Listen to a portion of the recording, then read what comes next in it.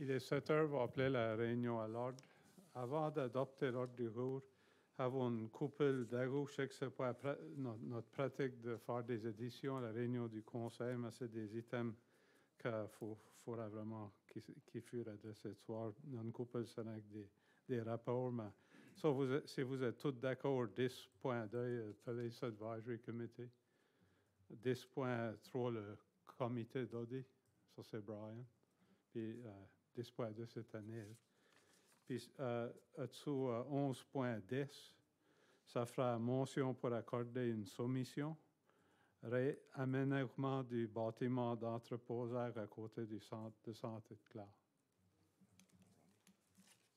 Oh, puis il y avait une petite une modification aussi à 11.1. Lorsque c'est la mention pour transférer, ça met 1 125 000. Le montant correct, c'est 408 916, si vous voulez changer ça. So, si vous êtes tous d'accord avec ces changements, une motion à l'ordre proposée par Conseil Thibault, puis par Conseil Leblanc, tous en faveur, indiquant disant oui. Oui. Quand motion adoptée. Y a-t-il des items sur l'agenda qui pourraient vous mettre un conflit d'intérêt? Non. Alors, la 3 présentation, 3.1, off-highway vehicles, Ryan Potter and Marty Gayton, if I get pronounced that right. So you can come up and...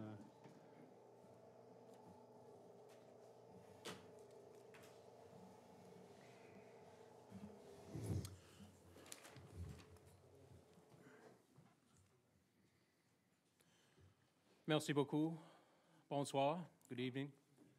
My French is a little light. Je parle français.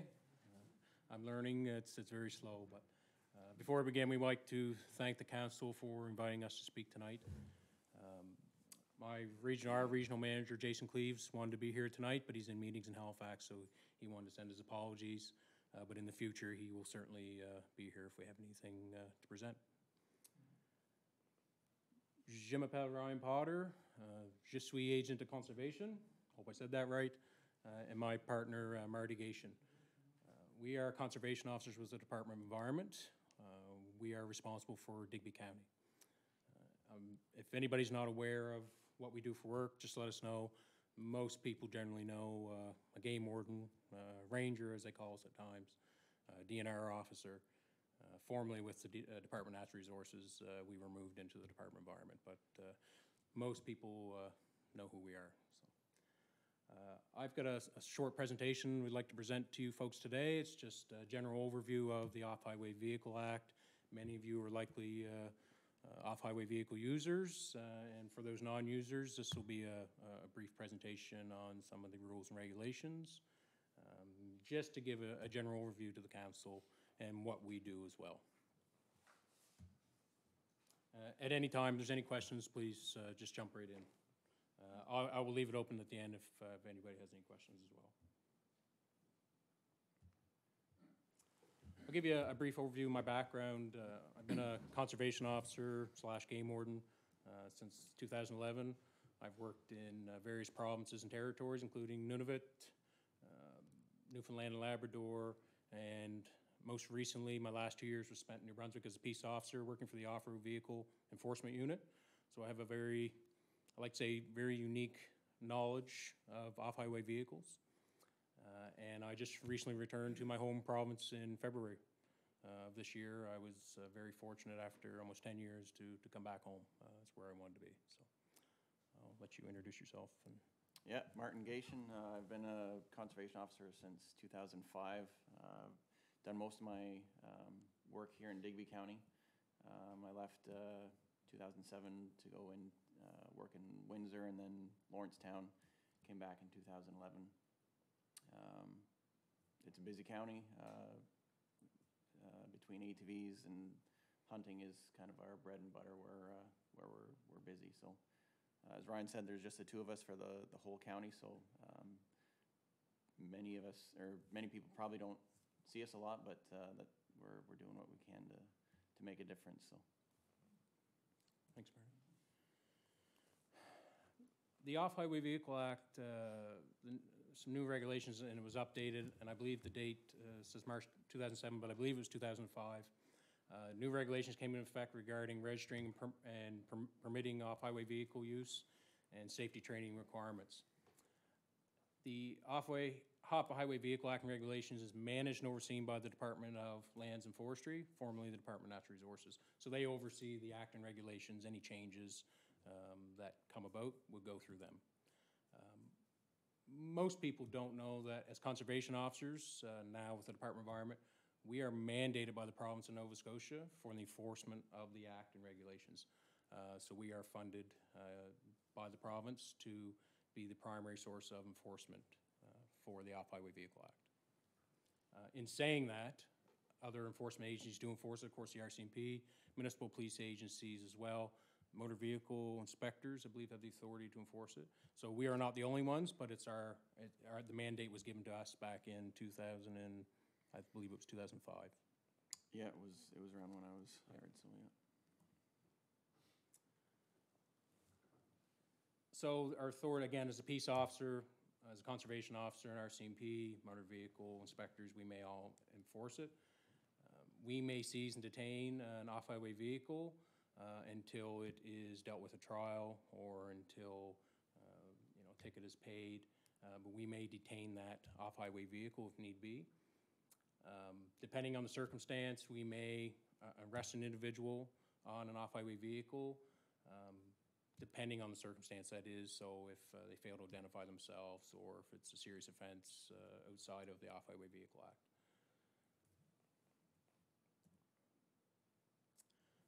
What is an off-highway vehicle?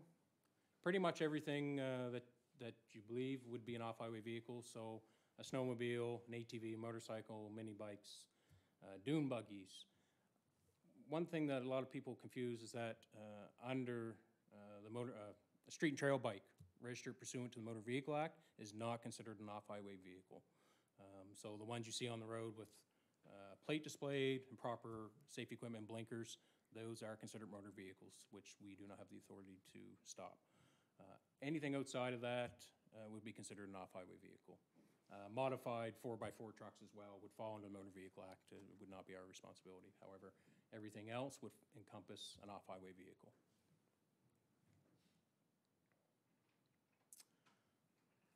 In the province of Nova Scotia, when the new updated regulations came into effect, operators 16 years of age and older can operate off-highway vehicles. There are specific requirements for individuals under the age of 16.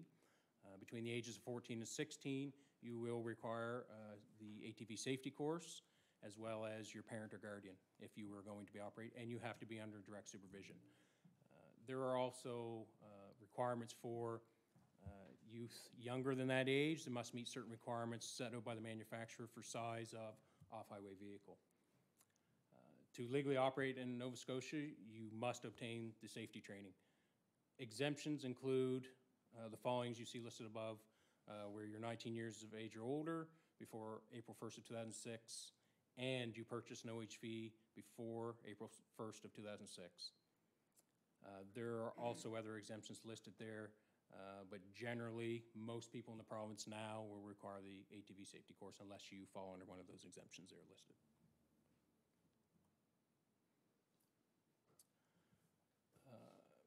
You are also exempt if you've passed the course previously.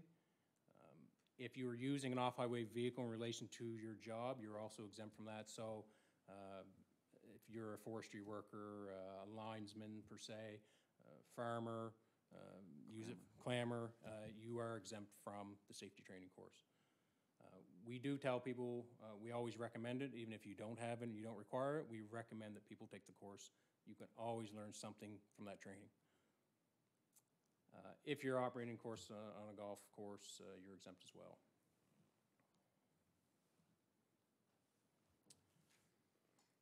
Registration, you are required in the province of Nova Scotia to register your off-highway vehicle. There are exemptions, of course. Now, if you specifically are only operating your off-highway vehicle on your own property, private property, you're not required to have it registered. However, if you are operating outside of your personal property, you are required to register your vehicle. There are exemptions, of course, so if you ride solely on your own property, status First Nations on reserved land, and a person related to a landowner by blood or marriage, or a common law, or in a domestic relationship, who rides solely on the landowner's property. You will not be required. Outside of that, anybody you see on a trail, crown land, anywhere else, you're required to have registration and your plate displayed. Much can be said same for insurance. As of April 1st, 2007, all person operating on land which they don't own or occupy must carry third-party liability insurance. Again, the exemption here would be if you're solely riding on your own property that you own, and you are not required to have the third-party liability insurance. Again, on a trail, on forested land, crown lands, you are required to have insurance. If somebody hops off a trail and starts driving down the road, which we know there's been a lot of issues here, your insurance is null and void then. Yes. If you are operating your off-highway vehicle unlawfully, your insurance can be voided. So if you are operating on a highway and you get in an accident, your insurance will be void. That's a lot of people, I think, misunderstand the purpose of insurance. But if you are operating unlawfully, you will not be covered. This is a main slide. I just want to try and get this one across. Where can off-highway vehicles legally operate? So most crown lands, again, there are exceptions that do apply, but typically most crown lands are available to off-highway vehicle operators. I think it was 2014 they opened up the Medway Wilderness area in Annapolis County, which was the former Bowater lands, opened it up to off-highway vehicle use on the main trails. Owned lands, your own personal property, private property by permission only. You have to have written permission from property owners in order to operate on their land. Pilot project areas, and the only one that comes to mind for me is Weymouth. Weymouth currently has an OHV pilot project, which has been ongoing for some time now, where it gives OHV users access through Weymouth from trail to trail. So they have to meet certain requirements. You have to be 16 years of age, you have to have a valid driver's license, you must abide by a certain speed. Those areas would be considered pilot projects. There are a few others in the province. Weymouth, I believe, is the only one in our county currently. But that is a pilot project area, and they are given legal authority to operate only between the certain sections between the trail. Wilderness areas, as I just mentioned, there are some exceptions that apply, and there's permits required for certain areas, but generally, most wilderness areas, they'll have road accessibility where you can operate, though the Tobeatic does not have any. You are not allowed to operate an off-highway vehicle in the Tobeatic Wilderness Area, which is Digby County. Most K-class roads, so roads that are not maintained with limited traffic, you can operate on. So we do have a lot of those roads in the area, some service access roads that probably aren't maintained, which you can legally operate on. Where can't they operate? That's a big one, and I know this is a hot-button issue in the municipality and certainly in Digby County. Off-highway vehicles cannot operate on highways. In saying that, off-highway vehicles may cross at a 90-degree angle to get from trail to trail. They may operate as you can see in Highway 101, there are trails along the ditch section, but they have to be going with the flow of traffic. They have to have lights on, etc. But overall, you cannot operate an off-highway vehicle on a highway, the shoulder, or median. Again, the pilot project area would be an exception in Weymouth. Private property you cannot without written permission. And another one I find is a big concern here in this area is the beaches. You are not allowed to operate an off-highway vehicle on a beach, period. I believe this to be a concern in this area, most definitely from what I've seen just in the last few months. Again, beaches provide a lot of habitat for species at risk and other wildlife. So beaches are certainly off the table. Water course is another big one, which a lot of people don't realize that you cannot legally operate an off-highway vehicle in a water course, whether it's dry bed or water in it. There are approved crossings where you can, in old trail systems where you can still cross, but generally you cannot operate an off-highway vehicle in a water course, a wetland, a swamp. Those are considered major offenses under the Off-Highway Vehicle Act. Provincial parks, of course, are off limit, and water supply areas as well. Some more common offenses for us, I just dealt with one this evening actually, and I apologize, I am covered in dust and dirt. I just come out from the backcountry on ATV patrol. So common offenses for us are operating without a helmet, which is it's a safety concern for us and the rider. Operating on a highway, I think we all know that's a concern here in the area. Operating without a permit, same as a permit for your vehicle, you're required to have a permit for your off-highway vehicle, and you're required to have a plate displayed. Operating without insurance, safety training, operating without due care and attention, it is a common offense, so operating in a reckless manner, so catwalks on the road, driving at high rates of speed, you know, doing donuts, stuff like that. When they become a public safety concern for the rider and other people, they're operating without due care and attention. Failing to stop, unfortunately, is a common offense for us. I know of probably at least a dozen in the past couple weeks, at least, where people fail to stop for us. You are required by law to stop for a peace officer. When we're engaged at this time of year during hunting season, a common occurrence for us is to find loaded firearms on ATVs, which is illegal under the Wildlife Act. It's a common occurrence for us, unfortunately, and again, it's a huge public safety concern. Unauthorized access into wilderness areas, private property, water supply areas. Failing to abide by a notice or sign that's posted by government saying no ATV access is common. Tobiatic wilderness areas we do see that. Medway River, where people are accessing areas they're not lawfully allowed to be in. Criminal code is listed there. Flight from a peace officer. It's a very serious offense. I currently have some cases before the courts where we have charged individuals this year for flight from a peace officer under the criminal code and dangerous operation of a conveyance. So these are very serious offenses, carry stiff penalties. I'd like to say that isn't as common, but it is common, unfortunately. Fines and penalties. Most offenses under the Off-Highway Vehicle Act carry a minimum fine amount of $410. So failing to wear your helmet, failing to provide proof of insurance, registration, failing to display your plate, they carry a minimum fine of $410. The government of Nova Scotia takes this very seriously. It's when they updated the act, they put in some very stiff fine amounts for violations. As you can see, a second offense will get you $697.50 and a third offense $985. We also have the ability to issue appearance notices and allow, if they are found guilty, the judge can impose a stiffer penalty as well. Some of the more serious offenses for failing to stop, operating in a water course and operating on the beach, first offense is $697. And the third offense, $2,422. So as you can tell, it's quite serious. We certainly use a lot of discretion when we're out in the field because we understand that these penalties are very stiff. So we always use our discretion when dealing with individuals. We hope to take the education route at all times, but that's not always possible. But we certainly try to start with education first. Under the Off-Highway Vehicle Act, an officer may impound any off-highway vehicle for any violation committed under the Act. So that could be operating on a highway, no helmet, no insurance, any of the violations found under the Off-Highway Vehicle Act, we may impound a vehicle for. The authority there is given to us.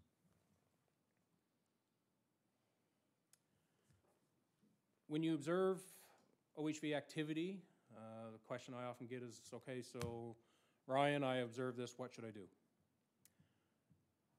We encourage people to report illegal operation of off-highway vehicles.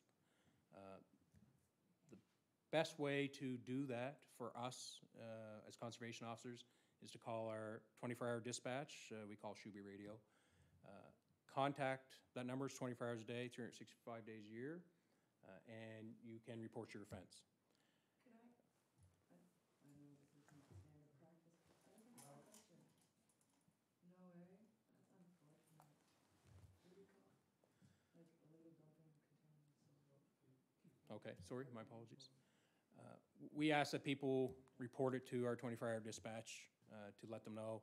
You may remain anonymous at all times. We ask if people wish to leave at least a contact number so we can call them back. We may ask for additional information. We also have the ability now, again, with the online world, you can send an email to our reporter poacher at gov.ns.ca. Again, you may remain anonymous.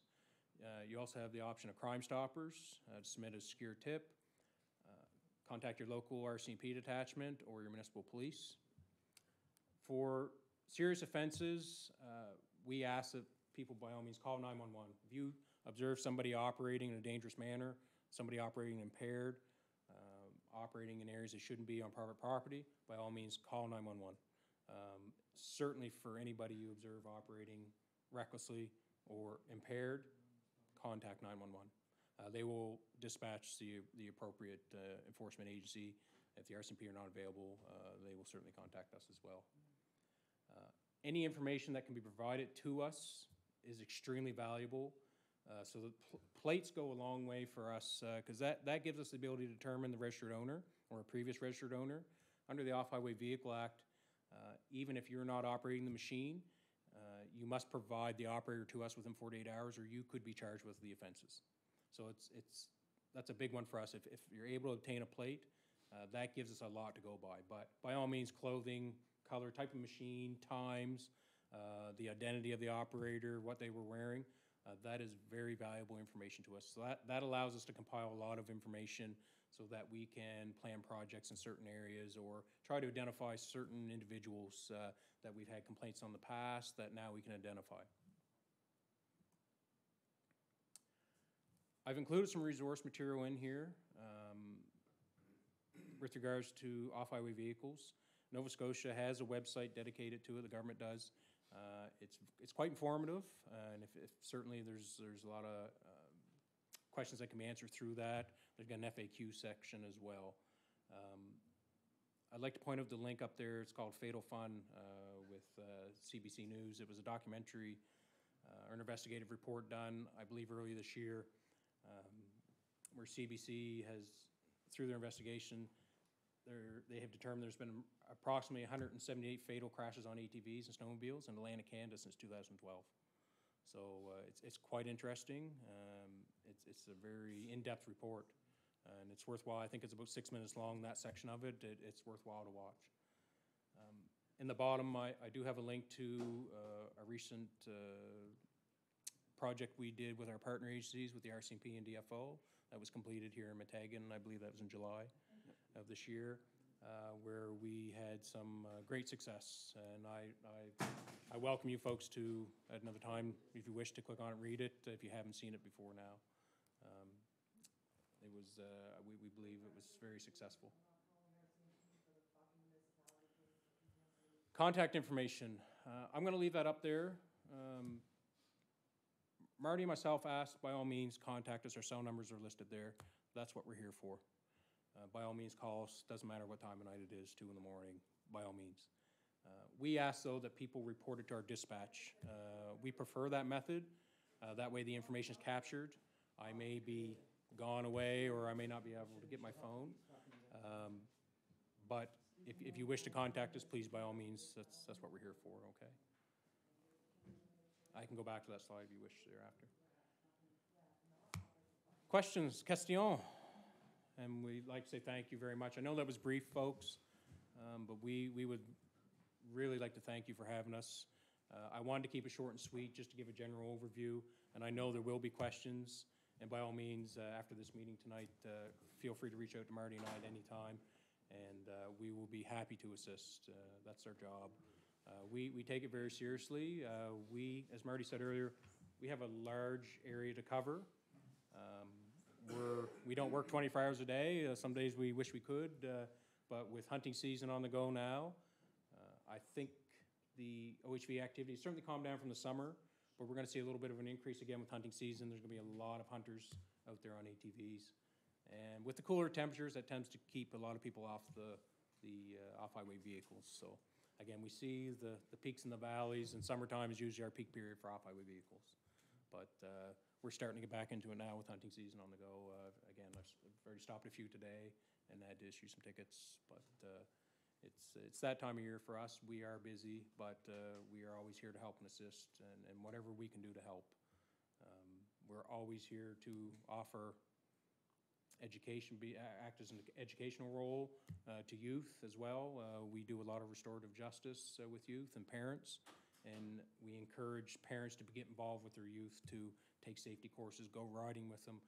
We not only force it, but we promote it.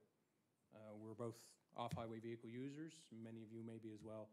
We also like to promote the sport. It brings in generates a lot of revenue for the province, and it brings in a lot of visitors from out of province. So no better way to see our beautiful countryside than be on an off-highway vehicle, and to be out there with your family and your loved ones. At the end of the day, I will say this, although again, we do enforce it, my main role and my main concern is public safety at the end of the day. I tell youth, I tell people I talk to, when you see us, just don't be scared of us. We're here to help. I will always help and assist anybody, no matter what the circumstance. We are here to help. So we try to educate parents and youth that when you see us or you see our red and blue lights, don't flee. We will all help you. I will certainly help you. So, but again, our main role is public safety is at the end of the day. So, merci beaucoup. Questions? First, a comment. I was happy to know that you accepted the invitation to come and speak to council and give this, this information. And I was also happy to know that the presence you provided in the Matagan River area really helped the residents and made a huge impact on their concerns there. So thank you very much for that. I just had two questions. The first one is, when you mentioned highway, I know you mentioned K roads, which is probably mostly dirt roads. So any dirt road like the Second Division Road, I'm not sure if you're familiar in the Bangor area, is that that's highway because it's public. So it's a public, when you say highway, that's public road. So unmaintained K road is allowable. Correct. Okay. And under the Motor Vehicle Act is a definition of a highway, and it lists certain things. K-class road would not be maintained, and it would be very light traffic. So yes, but anywhere else is considered a public highway. Even secondary roads. I'm trying to think of a description of a road here that would fit in that. Generally, anything that gets plowed, yeah, you can't ride on. So. Right. And again, as officers, we certainly use a lot of discretion, depending on the area, depending on the circumstances. But we, and I say we, Marty and I, we have taken a zero tolerance approach to off-highway vehicles on public roadways. It's a huge public safety concern. I've pulled dead bodies out of ditches.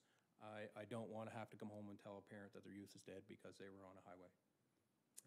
So we've taken a zero tolerance approach this year because of the complaints have just been overwhelming of off-highway vehicles on roadways.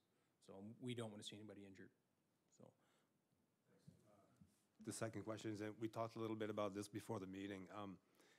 Fires, like if somebody has a fire in their backyard, and I talked to the fire chief in Matagan, he said, we probably won't go, but he said if there's a fire somewhere like close to residence or in the forest, close to the forest, they'd probably go put it out. And so what he said that you'd call, I think, is the Shubi radio.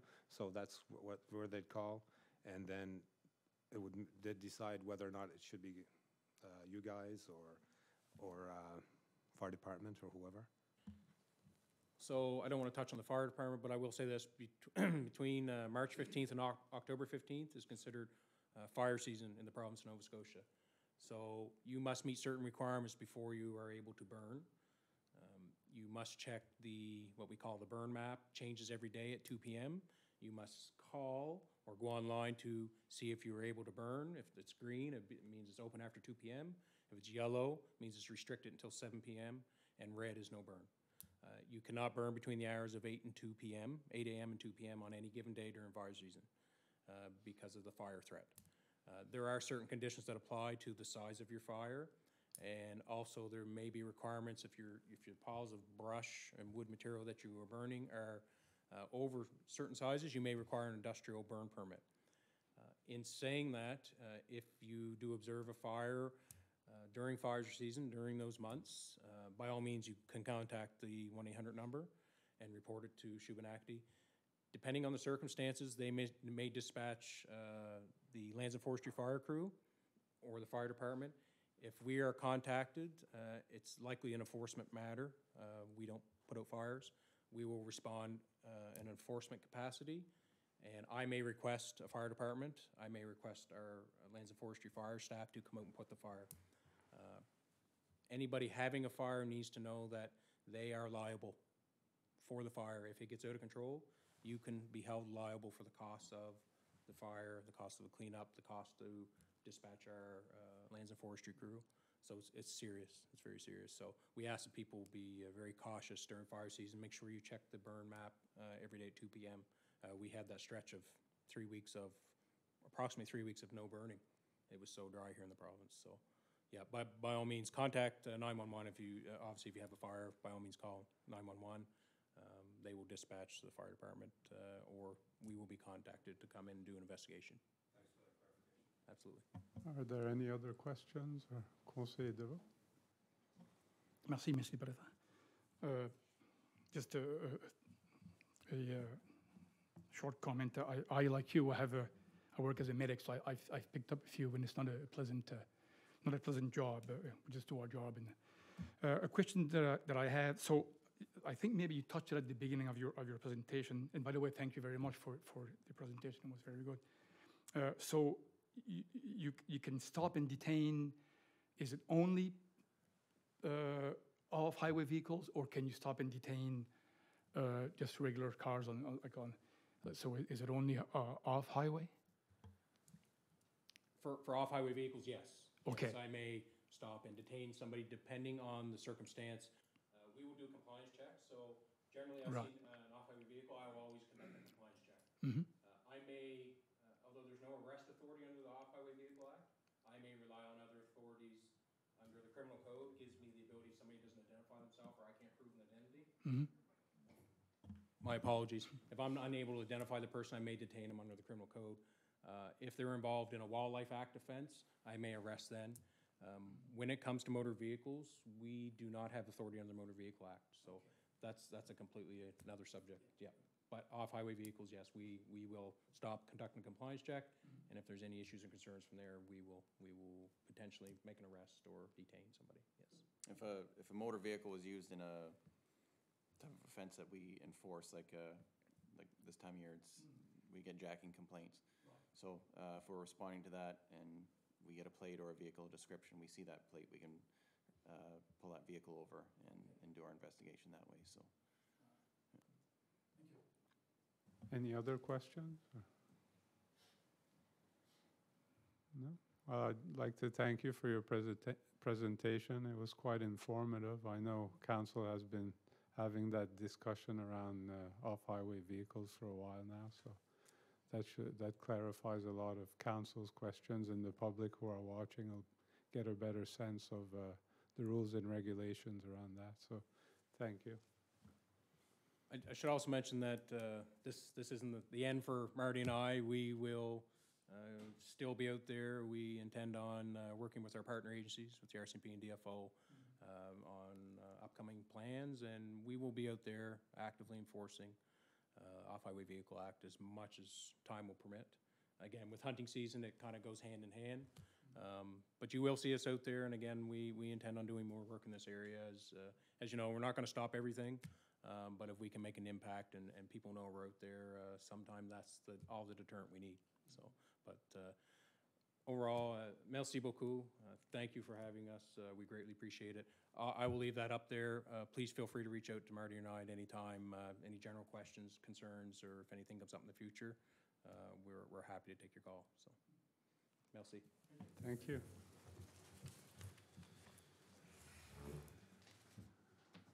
Ensuite, alors la 3.2, état financier vérifié 2018-2019, Brandon Doucet et Gloria Banks, Grant Thornton.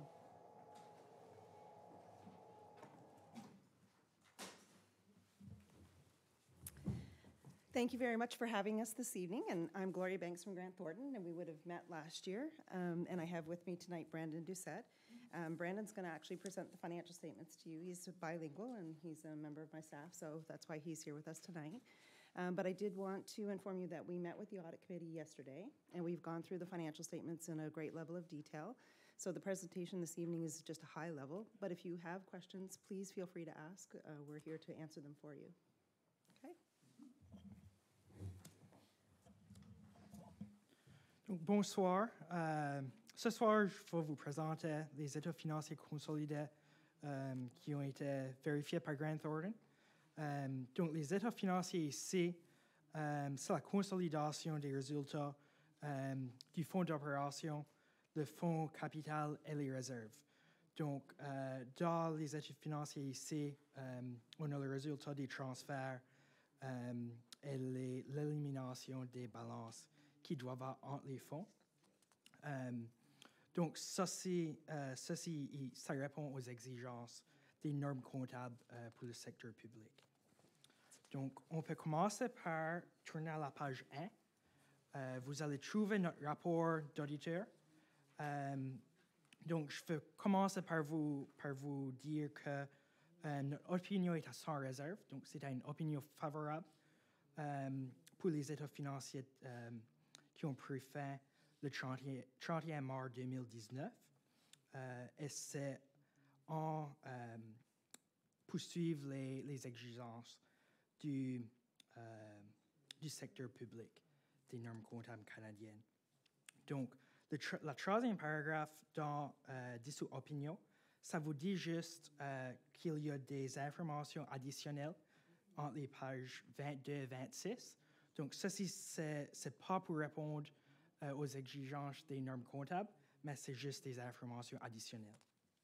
Donc, une chose à noter aussi dans le rapport, c'est que nous estimons que les éléments probants que nous avons obtenus sont suffisants et appropriés pour fonder notre opinion d'audit.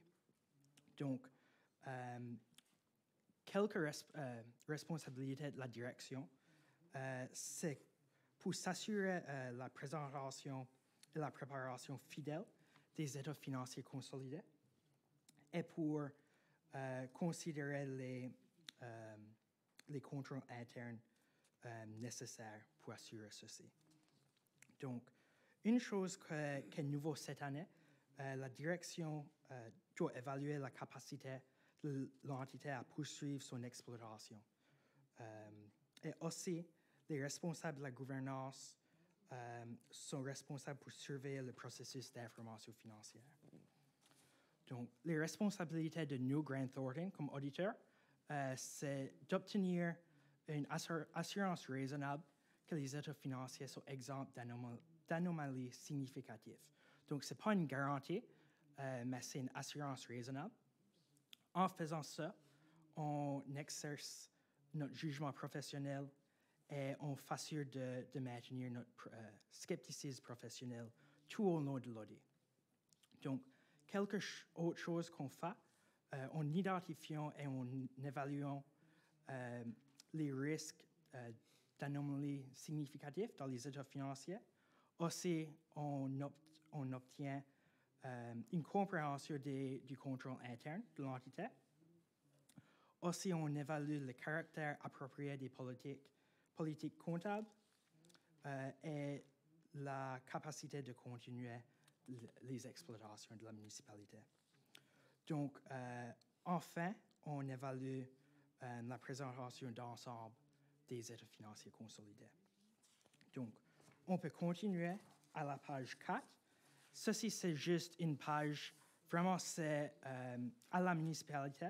C'est quelque chose qui est requis par les normes comptables, juste pour élaborer les responsabilités de pour la direction. Donc, on peut tourner à la page 5. C'est ici qu'on trouve l'état des résultats consolidés. Donc, si on regarde au revenu premier, on voit que les revenus actuels total pour l'année est à 7 807 000. C'est à peu près 268 000 en dessous du budget, mais c'est à peu près 635 000 par-dessus de l'année précédente.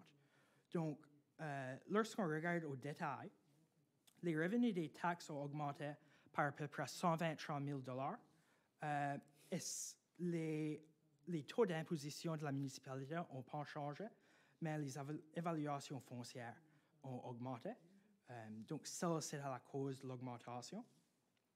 Si on continue, les revenus des autres sources, on voit ça à peu près la même chose que l'année dernière. C'est un peu moins du budget. Aussi, si on regarde au transfert conditionnel des gouvernements fédéraux et provinciaux, on voit une augmentation d'à peu près 304 000 de l'année dernière, mais c'est en dessous du budget par 458 000.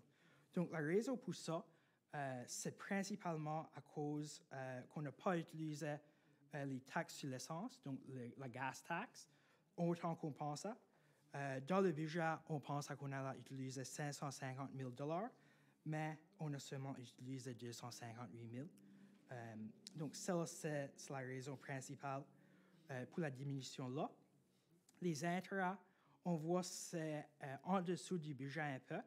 La raison pour cela, la municipalité inclut seulement l'intérêt pour le fonds opérationnel dans le budget. Donc, les intérêts des réserves, c'est par-dessus cela. Lorsqu'on regarde aux autres revenus, donc 132 000 $, cela, c'est principalement la salle des pompiers, Bellevaux Cove, qui a été reçue, à peu près 102 000 $. Aussi, la municipalité a reçu l'école, une école du CSAP pour 30 000 $. Et en tout, donc ça nous donne un revenu total de 7 807 000.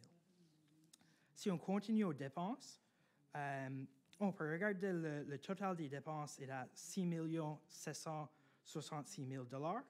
C'est augmenté de l'année dernière par 372 000, mais on est dessous le budget par 408 000 $.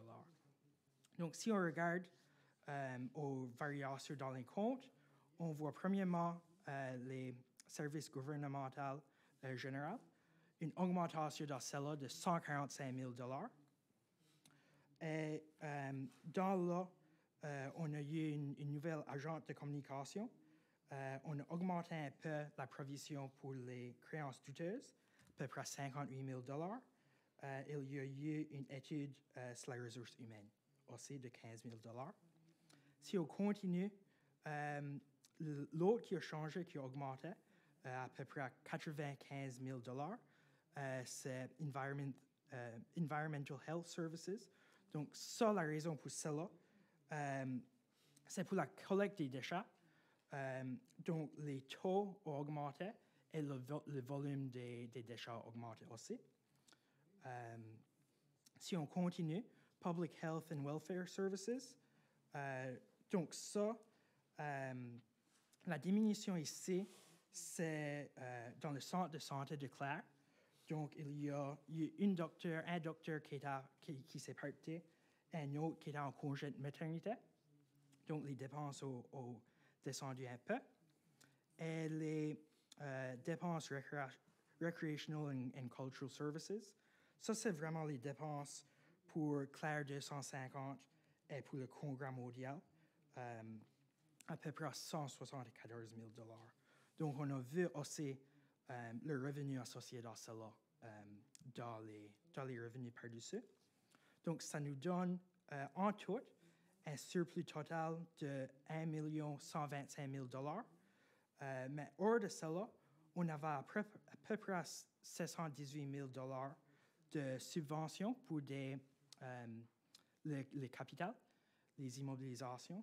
Donc, vraiment, notre surplus sans cela sera beaucoup moins. Donc, si on continue à la prochaine page, c'est ici qu'on trouve le bilan consolidé. Donc, si on regarde tout droit, on a vu une augmentation dans l'encaisse d'à peu près 631 000. Et vraiment, ça, c'est la plus gros une affaire de timing de lorsque les fonds entrent et sortent. Et vraiment, ça représente 86% des actifs totaux financiers de la municipalité.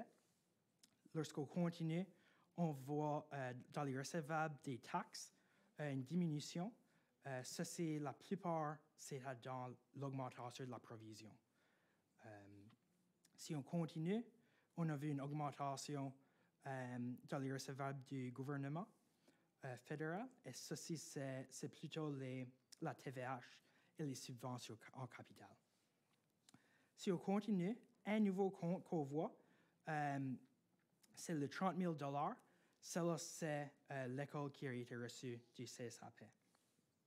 Donc, les totals pour les actifs financiers, c'est à 6 943 000 $. Pour les comptes à payer, on a vu une petite diminution, 120 000 $. Si on continue en bas, on voit pour la dette à long terme, on a vu une augmentation là. Et donc, il y a eu une nouvelle dette à long terme pour le salon des pompiers à Saint-Bernard et aussi le centre de santé de Clare. On a vu la dette a été restructurée. Donc, si on continue, on voit les revenus différés, donc 982 000 $. Ça a augmenté et le lien vient avec ce que j'ai dit plus tôt pour la taxe pour l'essence, la gas tax. Donc, ça a augmenté étant donné qu'on n'a pas dépensé autant qu'on pensait. Donc, en tout, les actifs financiers nets de la municipalité est à 2 406 000. Donc, ça nous montre que la situation financière de la municipalité est très bonne. C'est en très bonne santé. Si on continue en bas, on voit les immobilisations à peu près 12 370 000 pour un surplus cumulé de 14 778 000. Donc, ça paraît peut-être haut de tout de suite, mais on doit considérer qu'il y a 12 millions d'immobilisations, donc les chemins, les bâtisses et tout cela à la municipalité. Donc, si on tourne la page, les deux autres pages, ça nous donne, à la page 6, on voit que les actifs financiers nets ont augmenté par à peu près 79 000. Et aussi, si on tourne la page à la page 7, vraiment, ceci nous donne l'augmentation totale de l'encaisse de 631 000 $. Pour les notes, si on tourne à la page 8, et après, pour celle Gloria a été en détail lorsqu'elle a rencontré hier avec le comité de vérification. Une chose que je veux noter, il n'y a pas eu de changement dans les principes comptables de la municipalité. Pourtant, il y a eu un changement dans les normes comptables qui avait à faire avec la restructuration de la municipalité. Donc, si on a des transactions comme celle-là dans le futur, la municipalité pourra utiliser les principes comptables-là. Autre que cela, j'ai rien d'autre pour vous, mais je vous invite à poser des questions si vous en avez.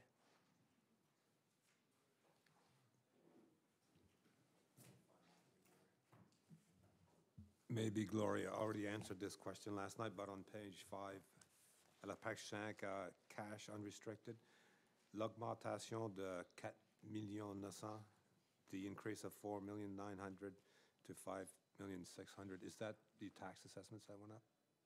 Or the cash, unrestricted cash on page 5 at the very top there? So you mean the unrestricted portion from the 4.9 up to the 5.6? So basically, that's the increase in your overall cash position from all of your operations. So it's your taxes that came in less all the expenses that were paid out. So it's the general increase over the prior year. And really, the biggest portion for the increase in that balance is because you did refinance your long-term debt and you got more long-term debt for the St. Bernard Fire Hall. So you got more new debt than you paid off. So that was about $400,000 of that increase came directly from the debt being refinanced. D'autres questions? So I guess I could ask, do you see, is there anything you see looking through all the financials that council should be concerned about or at least watch in the coming years, like any structural problems that you could see coming? So I haven't looked at your long-term capital budget. The only thing that could be of difficulty for you in the future is if you had an unexpected large capital item that you had to pay for right away that you couldn't get financing for. But traditionally, when you go and do a capital project, there are funds that you can access or you can borrow for as well. But as Brendan pointed out on your balance sheet, you do have a $2.4 million net financial asset position, which means that you are in a very a very healthy position. So there aren't any immediate concerns. So as long as you continue to budget and do your rates in such a way that you're paying off your annual operating expenses, and then when you have to go into larger capital projects to look at borrowing or other capital grants, then we don't foresee any significant issues. Thank you. Any other questions? Est-ce d'autres questions? Je sais que le comité doit se rencontrer au passé à travers en détail. So, j'ai grande confiance dans le comité. Je sais pas. So, Brian? On va faire un rapport plus tard sur New Business, je pense. Committee reports. Pas de détails dans ce rapport-là. So if there's no other questions, I just want to thank you for your presentation. Thank you very much for having us. And I've left with Jeanette the copy of the financial statements that needs to be signed by the warden and by the CAO. So when you approve them later on in the committee reports, you can sign them after that time and she can get them back to us. Thank you very much for your time. Thank you, merci. Ensuite, alors la 4, adoption des procès-verbaux. 4.1, le 17 juillet 2019, réunion régulière du Conseil. Y a-t-il des erreurs ou des omissions?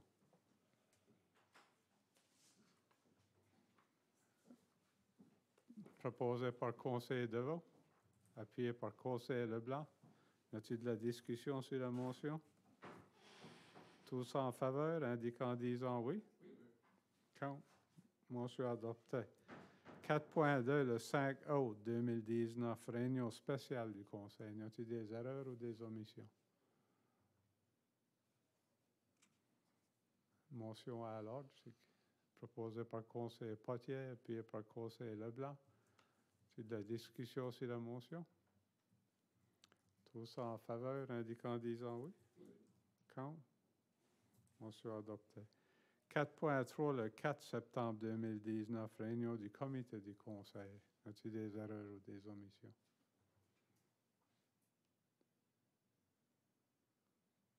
Proposé par Conseil Thibault, appuyé par Conseil Deveau. Tous en faveur, indiquant en disant oui. Count. Motion adoptée.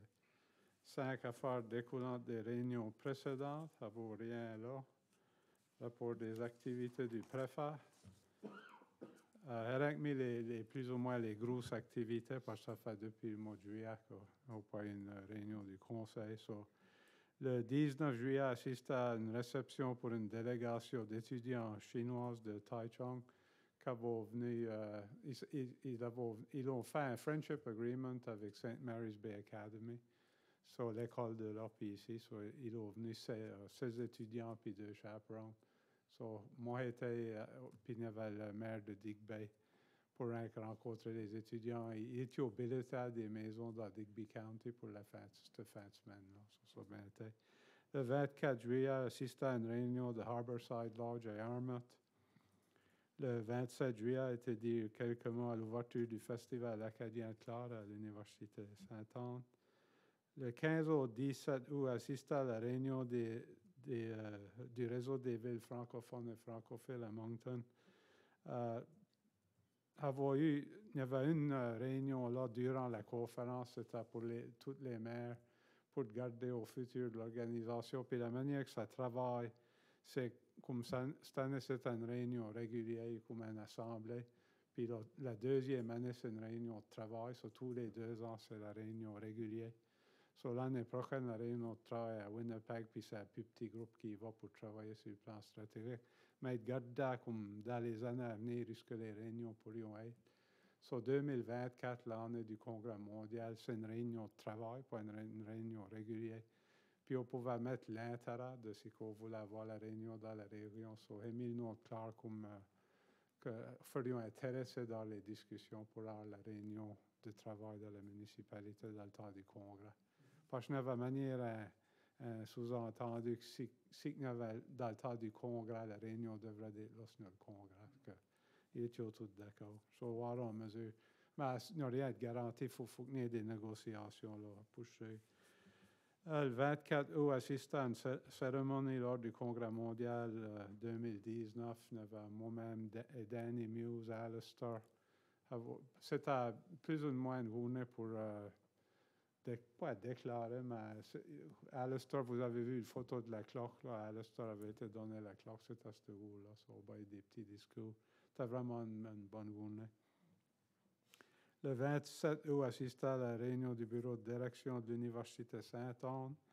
Le 9 septembre, assisté à une réunion téléphonique du comité de vérification du CDN. Le 10 septembre, assisté à la réunion du bureau de direction du CDN à Halifax. Et le 11 septembre, c'était le lendemain matin, c'était toute la journée, assisté à la journée de célébration du 20e anniversaire du CDN à Halifax. Ça fait 20 ans que ça va. Il y avait beaucoup des conférenciers, des besoins qu'avons eu à faire avec le CDN et des anciens membres, et c'était bien. Le 12 septembre, c'était assisté à la réunion du Digby Community Nova Scotia Health Authority Stakeholders Group à Digby, parce que, comme vous avez entendu, le docteur de Weymouth s'en va. So, c'est venu, ça a pris un pas de l'avant, mais je vais ça reculer là. So, le comité va essayer de se rencontrer plus souvent. Il y avait le recruiter pour le Western Zone, Karma Tchaikovsky, puis il avait embauché il avait fait juste d'être embauché, mais c'est le recruiter pour la province. So, elle était là. Mais Carmen, il y a coutume qu'elle faisait tout le Western Zone, mais ça a été divisé en 2. So, à cette heure, il avait un autre recruiter pour, sur la côte de l'Est. So, ça peut-être c'est drôle un petit. Le 14 septembre, assisté à la réunion du Conseil des gouverneurs de l'Université Sainte-Anne. Et partie de la réunion, c'était appointé un bureau de direction. So, il y avait des membres qui finissaient leur terme. So, Martin Marcoux va être le président nouveau du Conseil des gouverneurs. Moi, il m'avait appointé vice-président. Maurice Lelièvre, c'est secrétaire trésorier. Puis Lisa Doucet est membre de l'exécutif. So, je ne sais pas si c'est une surprise pour Neil ou pas. So, ça, c'est mon rapport je ne sais pas si vous avez des questions. Non? Ensuite, présentation officielle des membres du Conseil. As-tu des présentations officielles? Conseil de vote? Merci, M. le Préfet. Je m'a justement d'annoncer un événement qui s'est passé au mois d'août. C'est qu'on n'a pas eu de réunion au mois d'août, ça fait que je n'ai pas pu annoncer. C'est le 60e anniversaire de mariage de Clara et Pius Leblanc. Des concessions, c'est pour ceux qui rappellent, c'est ce qui va commencer sa casture chez Jean. C'est ce qui va commencer ça fait plusieurs années passées. C'est ça, sur le 21 août, c'était le 60e anniversaire. Puis je comprends qu'il y a un certificat qui a été envoyé pour les récompenser. Merci. Merci. Y a-t-il d'autres présentations officielles? La seule chose, peut-être qu'on pourrait envoyer une lettre. La panne d'électricité et l'ouragan ont été difficiles. Et je sais qu'il y a beaucoup de monde qui a attendu longtemps. Mais en même temps, il y a les élus ou les conseillers avaient une ligne directe pour Nova Scotia Power. Même que ça avance à peut-être pas vite qu'on aurait voulu, la communication était vraiment bonne. Moi, je peux les appeler 3-4 fois dans le journée et ils parlaient, ils m'appelaient back pour des civic address. C'était surtout autour des entreprises qui n'avaient pas de pouvoir. So, moi, je crois que devrait envoyer une lettre à Nova Scotia Power exprimer que cette ligne directe-là était vraiment une bonne chose pour le Conseil et les encourager de tirer ça là. Il y avait des cas sur 340 lorsque il y a plusieurs besoins, puis on pouvait appeler, puis bailler les civiques, puis mettre ça comme à cause d'une entreprise comme une priorité. So. Si vous êtes tous d'accord. Conseil de vous. Merci. Monsieur le préfet, si ce sujet-là, je ne sais pas si c'est pratique ou non, mais je ne sais pas s'il n'y a aucune façon qu'on peut peut-être remercier ceux qui ont ouvert en anglais le garage pour vendre l'essence. Je ne sais pas s'ils étaient obligés de le faire ou non, je ne pense pas. Mais je pense que si ça n'aurait pas été ouvert, on aurait perdu trop. Je ne sais pas si on veut peut-être envoyer une lettre de remerciement ou quelque chose à ceux qui ont ouvert le garage. Mais peut-être dans ce temps-là, il faut peut-être envoyer à tout le monde qui a ouvert je ne sais pas comment on fera ça. But anyway, c'est ou publiquement vraiment de remercier ceux qui ont ouvert. L'autre option, ça ferait de mettre quoi dans le Clare Hopper, marcher les départements de feuilles et le monde comme vraiment tout le monde sa idée là, qui est vraiment incroyable. Là, so, on pourrait peut-être mettre un marché, mais à travers DMA ou de quoi. Si vous êtes tous d'accord avec ça. C'est difficile à envoyer des lettres spécifiques. Là, mais... Y a-t-il d'autres présentations officielles? Oui. Puisque le conseiller Deva a mentionné Pius et sa femme, là, je voudrais juste mentionner vraiment de féliciter Clare, puis il a rouvert 11 111 euros de suite sans femme, puis il est formé aujourd'hui. Vous voulez un ice cream, il n'y a pas besoin d'avoir. Je voudrais juste te féliciter pour ça. Voulais-tu envoyer de quoi? Peut-être un certificat. Oui, une petite lettre de quoi pour le reconnaître, là. So, c'est tout. Alors là, la correspondance, 8.1 lettre, Odette Devo Cord. Excuse me. Dear Mr. LeBlanc, I have been working on the letter below for some time and was ready to send it when I saw on the municipal website that there has been a special council meeting on August 5th, 2019. I noticed that beach access was on the agenda. I am unaware of what plans or thoughts council already has in mind, but I'm going to send the information and thoughts that I collected. I am very pleased to see that beach access is on council's agenda for the reasons I have below. The municipality of Clare has miles of beautiful shorelines and beaches.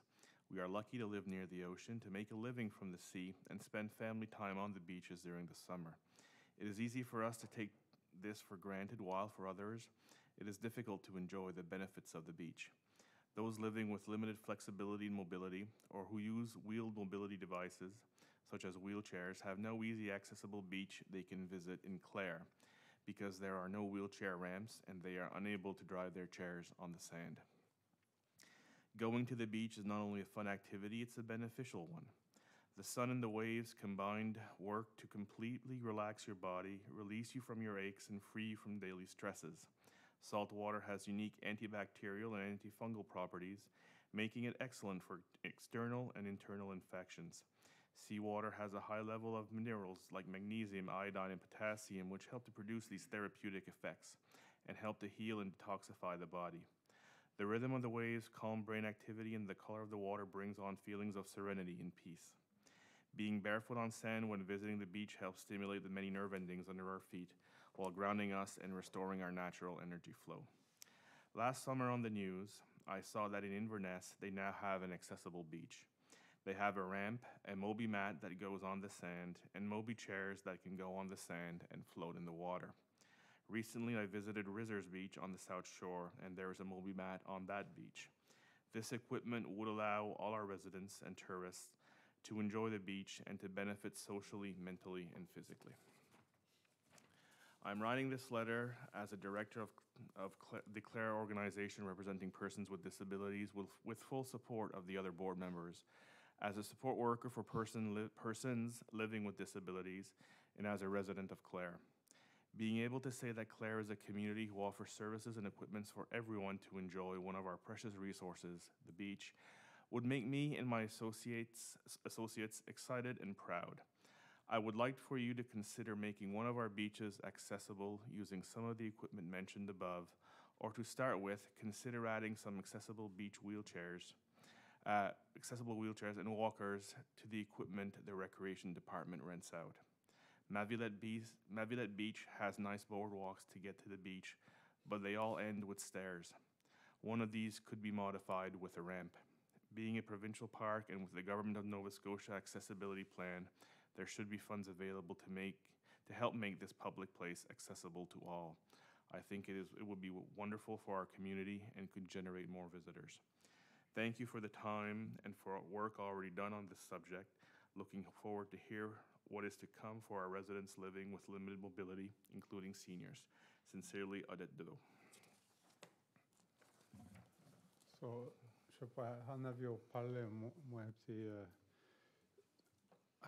avoir l'étude qui va probablement prendre place pour garder aux infrastructures touristes qui inclut le Cap Sainte-Marie, puis le fait que la province en fait vraiment pousser accessibilité, ça fera une parfaite opportunité à demander aux consultants de adopter de garder cette question-là.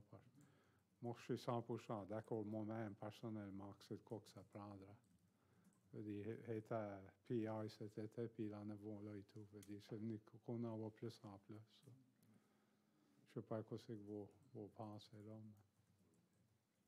mais vous êtes tous d'accord? Ensuite, 8.2, Chloé Nickerson, tournoi et festival de thon Wedgeport. Dear Municipality of Clare, the Wedgeport Tuna Tournament and Festival would like to take this opportunity to sincerely thank you for your much appreciated support for the 16th annual Wedgeport Tuna Tournament and Festival. Once more, memories are now being rekindled so that our young generation will now have a new appreciation of the competition that once made Wedgeport a very important place in history. Your contribution has allowed us to keep tuna sport fishing alive in Wedgeport. This event is very important to our community and could not have happened without contributions such as yours. Not only does your support aid in the tournament's progress and history, it also impacts our local economy and entices more people to visit and see what we have to offer. Once again, accept our appreciation for your contribution. We sincerely hope that next year you will be able to take part once again. Yours truly, Chloe Nickerson, Special Events Coordinator, Wedgeport Tuna Tournament and Festival. Peut-être juste un point de clarification, parce qu'il y avait un peu de confusion par rapport à cette lettre ici. On n'a pas fourni une contribution financière au Wedgeport Tuna Festival. Ce qu'on a fait, c'est qu'on les a loué notre tente, la grande tente qu'on a pour le Festival acadien, pour les Beaux Vendredis. On les a loués cette année. C'est quelque chose qu'on fait depuis plusieurs années. Je sais qu'on leur charge les mêmes taux qu'on chargerait à n'importe quel groupe qui la loue. Mais je sais quand même que le fait qu'on la loue et que c'est à cause que le festival, quand le festival finit et le Tuna Tournament commence quelques jours après, c'est toujours un défi pour coordonner l'installation de la tente. Ça ne laisse pas beaucoup de temps. Alors, je pense à la lettre que Mme Nickerson nous envoie fait surtout référence à la location de la tente et l'effort qu'on met pour s'assurer qu'elle est en place en temps pour le festival à Wedgeport. Ensuite, alors la 8.3, lettre, l'honorable Lina Metlej-Diab, ministre des Affaires acadiennes et de la francophonie. Messieurs, en réponse à votre demande d'appui financier pour votre projet vers le CMA 2024, c'est avec plaisir que j'approuve une contribution de la province de la Nouvelle-Écosse de 5 173. L'Office des affaires acadiennes et de la francophonie est fier d'appuyer des projets et des initiatives qui favorisent l'épanouissement de la communauté acadienne et francophone de la Nouvelle-Écosse. Je vous prie d'agréer, Monsieur, l'expression de mes sentiments les meilleurs, la ministre Lina Metlej-Diab, Conseil exécutif de la Nouvelle-Écosse. Questions, commentaires? 8.4, lettre à l'honorable Léo Glevin, ministre Communauté, Culture et Patrimoine. Messieurs, je suis heureux de vous aviser que votre demande en vertu du programme d'initiative unique pour le patrimoine et la culture émergente, un programme appuyé par Support for Culture, pour contribuer au projet vers le CMA 2024, a été approuvé. Le ministre des Communautés, de la Culture et du Patrimoine est prêt à investir 8 000 $. Le gouvernement de la Nouvelle-Écosse est heureux d'appuyer des initiatives comme la vôtre qui favorisent manifestement les thèmes présentés dans le plan d'action pour la culture. Ce sont ces types de projets qui contribuent à des collectivités plus fortes et plus riches et à une province dynamique. Je remercie votre organisme pour ses efforts visant à favoriser la croissance du secteur de la création de la province. Je vous souhaite bonne chance dans ce projet intéressant et important, et je vous prie d'agréer, messieurs, mes salutations distinguées, le ministre Léo Glevin. Alors, peut-être si je peux, juste, à titre d'information pour le Conseil, notre présence qui était au Congrès mondial la journée du 24 août pour essentiellement faire la transition du Congrès mondial 2019 à celui qui s'en vient en 2024, que je préfère faire référence plus tôt. Pour tout monter cette célébration-là pour la journée, c'était un projet avec un budget total de 18 000 $. Alors, on était chanceux de recevoir l'appui de la province pour un montant total d'environ 13 000 $. La balance du financement, soit environ 5 000 $, provient du Congrès mondial 2019, qui avait accordé une portion de leur budget pour monter la célébration pour la journée du 24. Des questions? 8.5, lettre de Electric City, la Nouvelle-France Society. Dear Warden and Council members, our sincere thanks for your generous contribution to our business plan. We have accepted a proposal from the Acadia Entrepreneurship Center to create the plan for us. We will be pleased to keep you up to date on our progress. Hal Theriault and Stacy Doucette, the Electric City, la Nouvelle-France Society. Question? 8.6, l'honorable Lloyd Hines, ministre Transport et Renouvellement des Infrastructures. Dear Warden LeBlanc, thank you for your letter dated June 27, 2019, regarding Green Road and the Cedarwood Lake Road off Highway 340 in New Tuscot. The operations supervisor for Sonyville ordered new signs for Green Road and will install them once they arrive. Also, there are plans to pavement patch some of the worst areas of Green Road during this summer's maintenance season. It is my understanding that Cedarwood Lake Road was graded on July 11, 2019. Regular maintenance will continue through the summer. If you have any questions, please email the local area manager, Pamela Melman Shand. Sincerely, Lloyd P. Hines, Minister.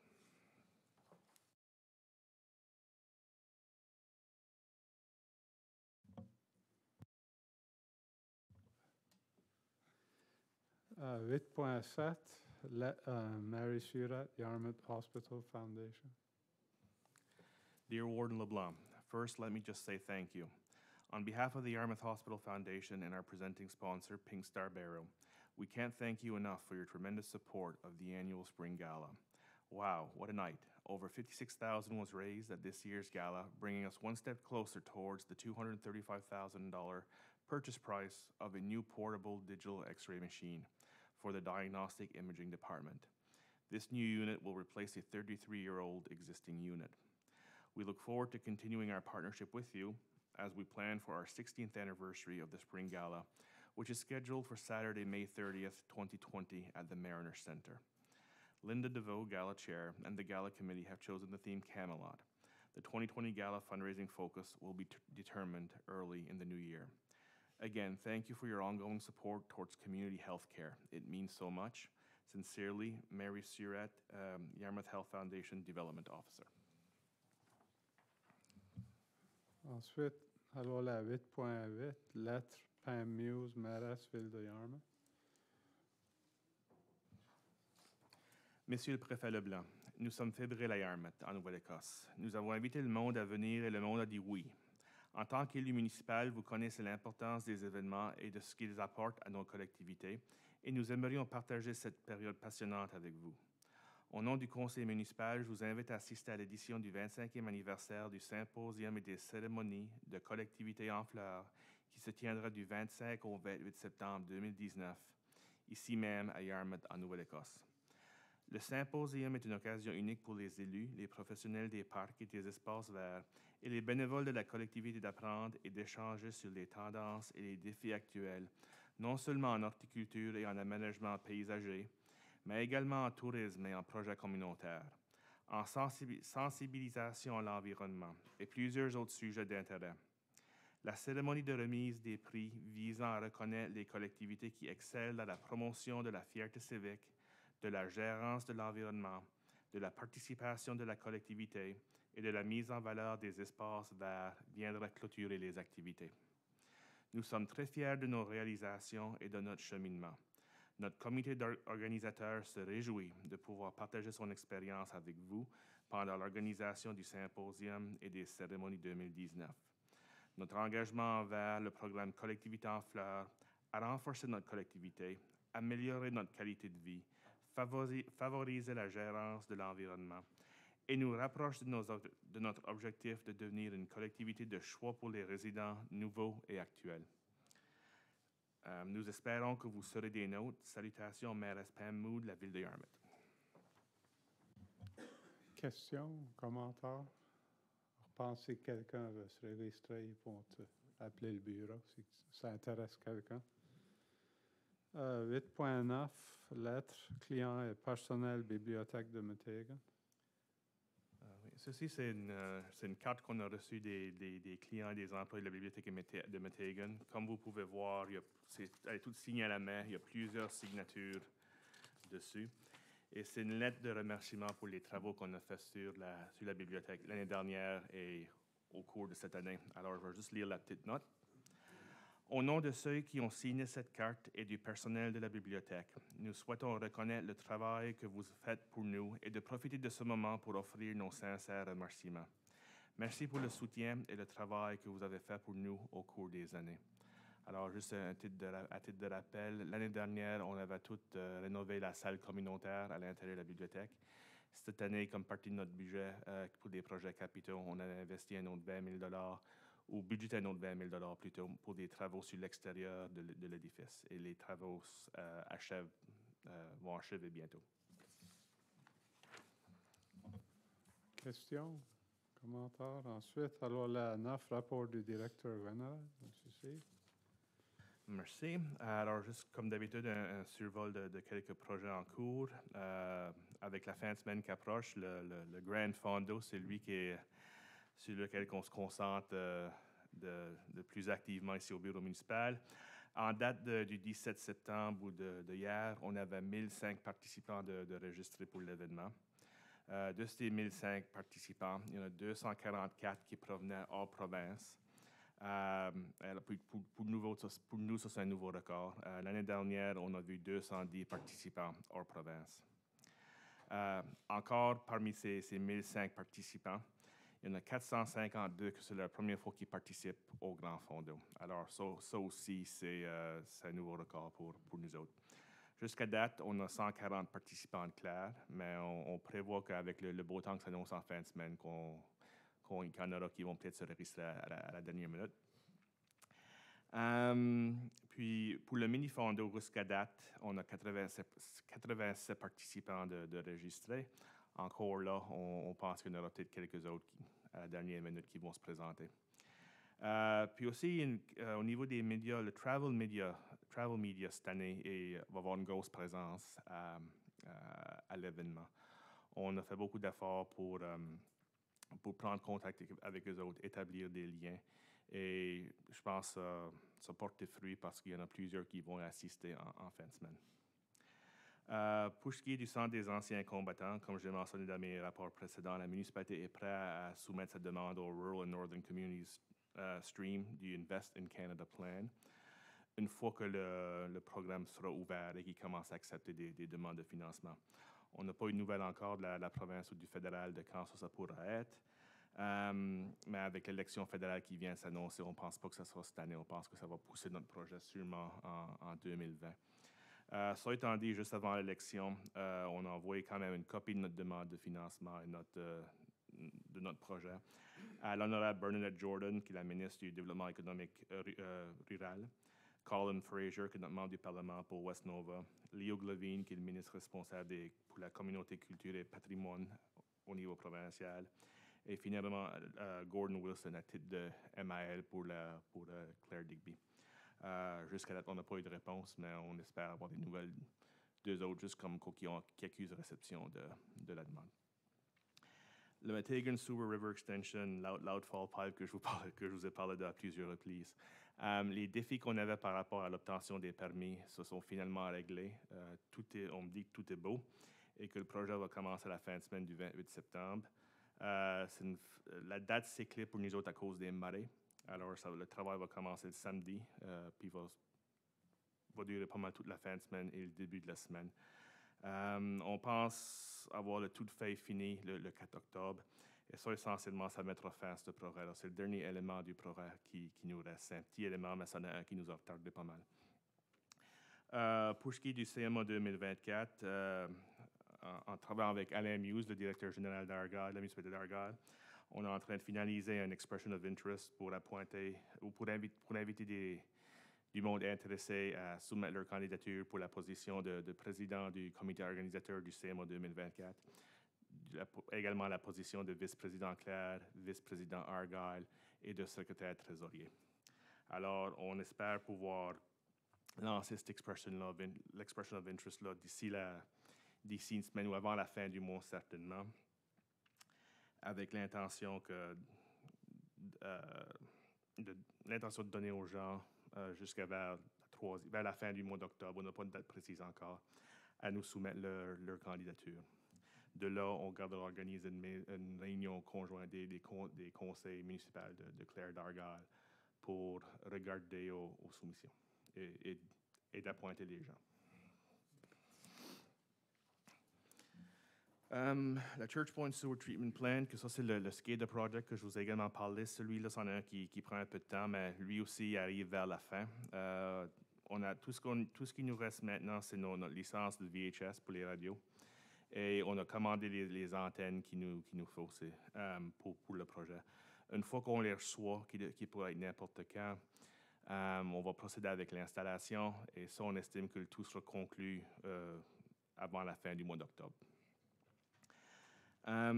Juste quelques mises à jour par rapport à notre budget pour des projets capitaux. Comme vous savez, le budget cette année, il y avait un focus sur nos infrastructures municipales existantes. Alors, quelques items assez vite. Le centre de santé de Clare, les travaux là où les rénovations arrivent à la fin. Par contre, on avait gardé la possibilité de cost-share avec la province pour une génératrice, voir s'il y avait des programmes disponibles qui permettraient de faire ça. Jusqu'à date, on a consulté avec IMO Nova Scotia, mais on n'a rien trouvé encore qui nous permettrait de cost-sharer, mais on va continuer à chercher. La bibliothèque à Metegan, comme j'ai mentionné plus tôt, les travaux de rénovation qui sont en train d'avoir lieu là maintenant vont se terminer sous peu. Tout a bien été. Les travaux à l'édifice municipal ici, à la landfill à Metegan, à l'ancienne landfill à Metegan, l'édifice de Search and Rescue, le ball field, le terrain de balle à Hilltown, tous ces projets-là sont complétés et tout a bien été. Le petit édifice qui sert d'entreposeur à côté du centre médical de Clare, on a sorti une demande de soumission pour ces travaux-là. On va en parler plus tard ce soir. Le nouveau toit pour l'usine de traitement des égouts à Metegan, ça aussi, on a invité une demande de soumission. Et là, on attend juste que les gens soumissionnent. Alors ça aussi, on sera en position d'accorder ce contrat-là. On pense qu'on sera en position d'accorder ce contrat-là sous peu. Et finalement, pour les trottoirs à Metegan, l'intention, c'est de sortir un tender pour des services d'ingénieurs pour commencer la planification de ce projet-là au mois d'octobre. Pour ce qui est des finances, en date du 31 août 2019, la municipalité avait 8 373 121 en revenus versus 4 119 634 dépenses pour un surplus opérationnel de 4 253 487.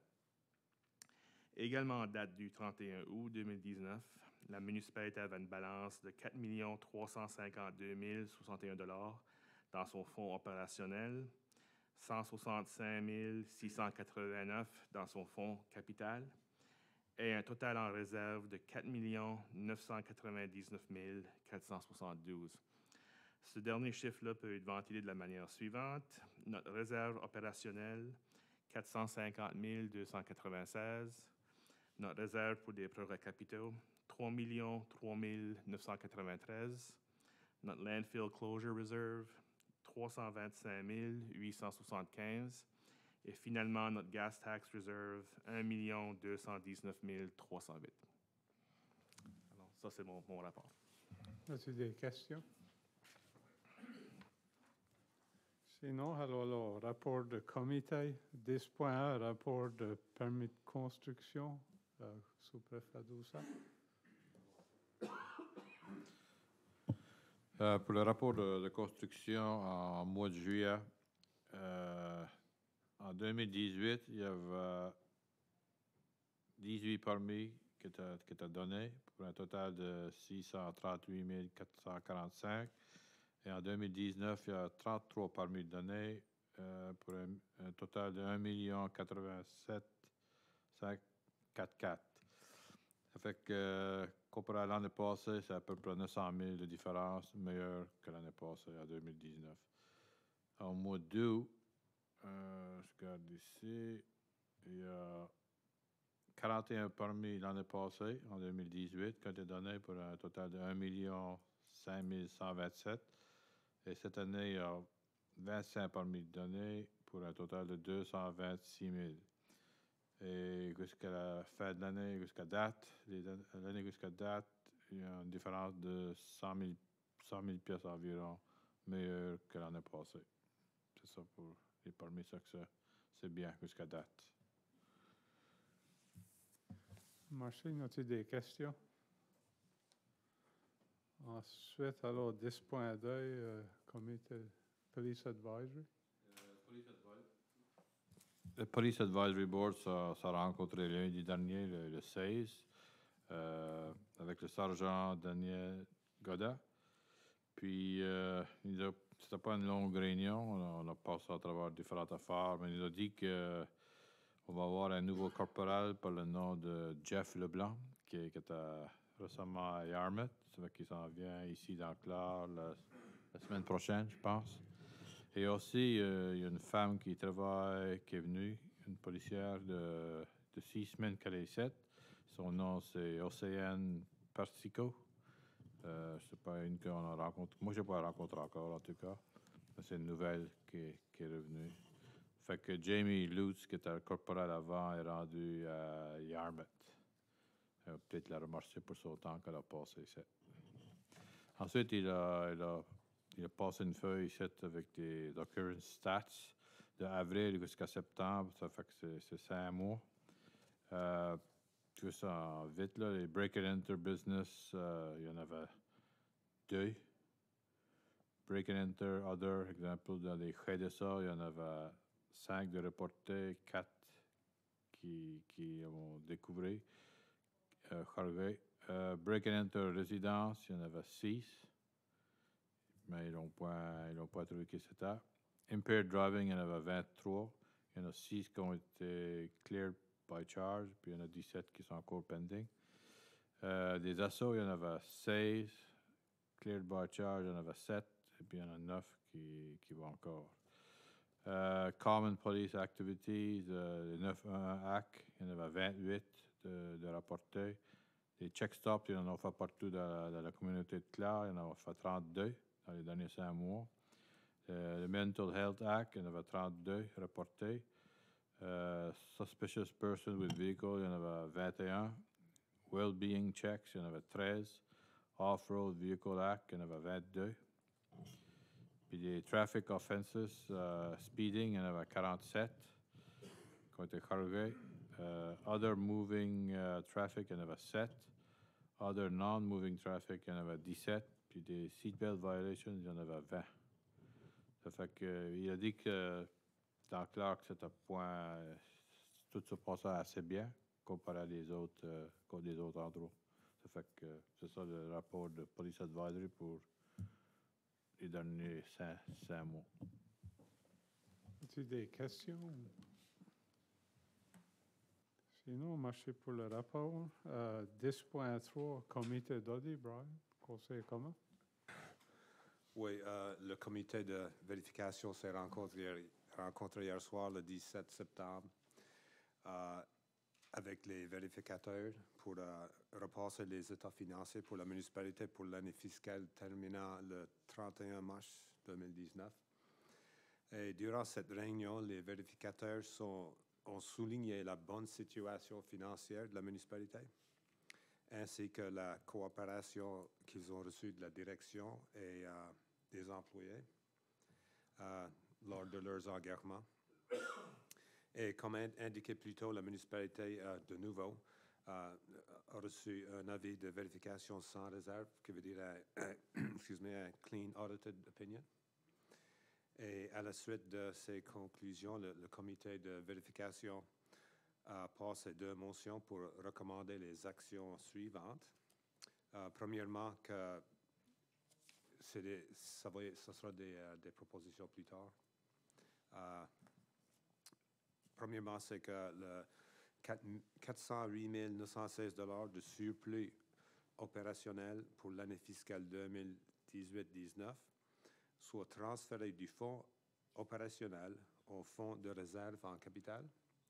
Et deuxièmement, que la municipalité du district de Clare approuve les états financiers vérifiés pour 2018-19 pour la municipalité du district de Clare, tels que préparés par Grant Thornton.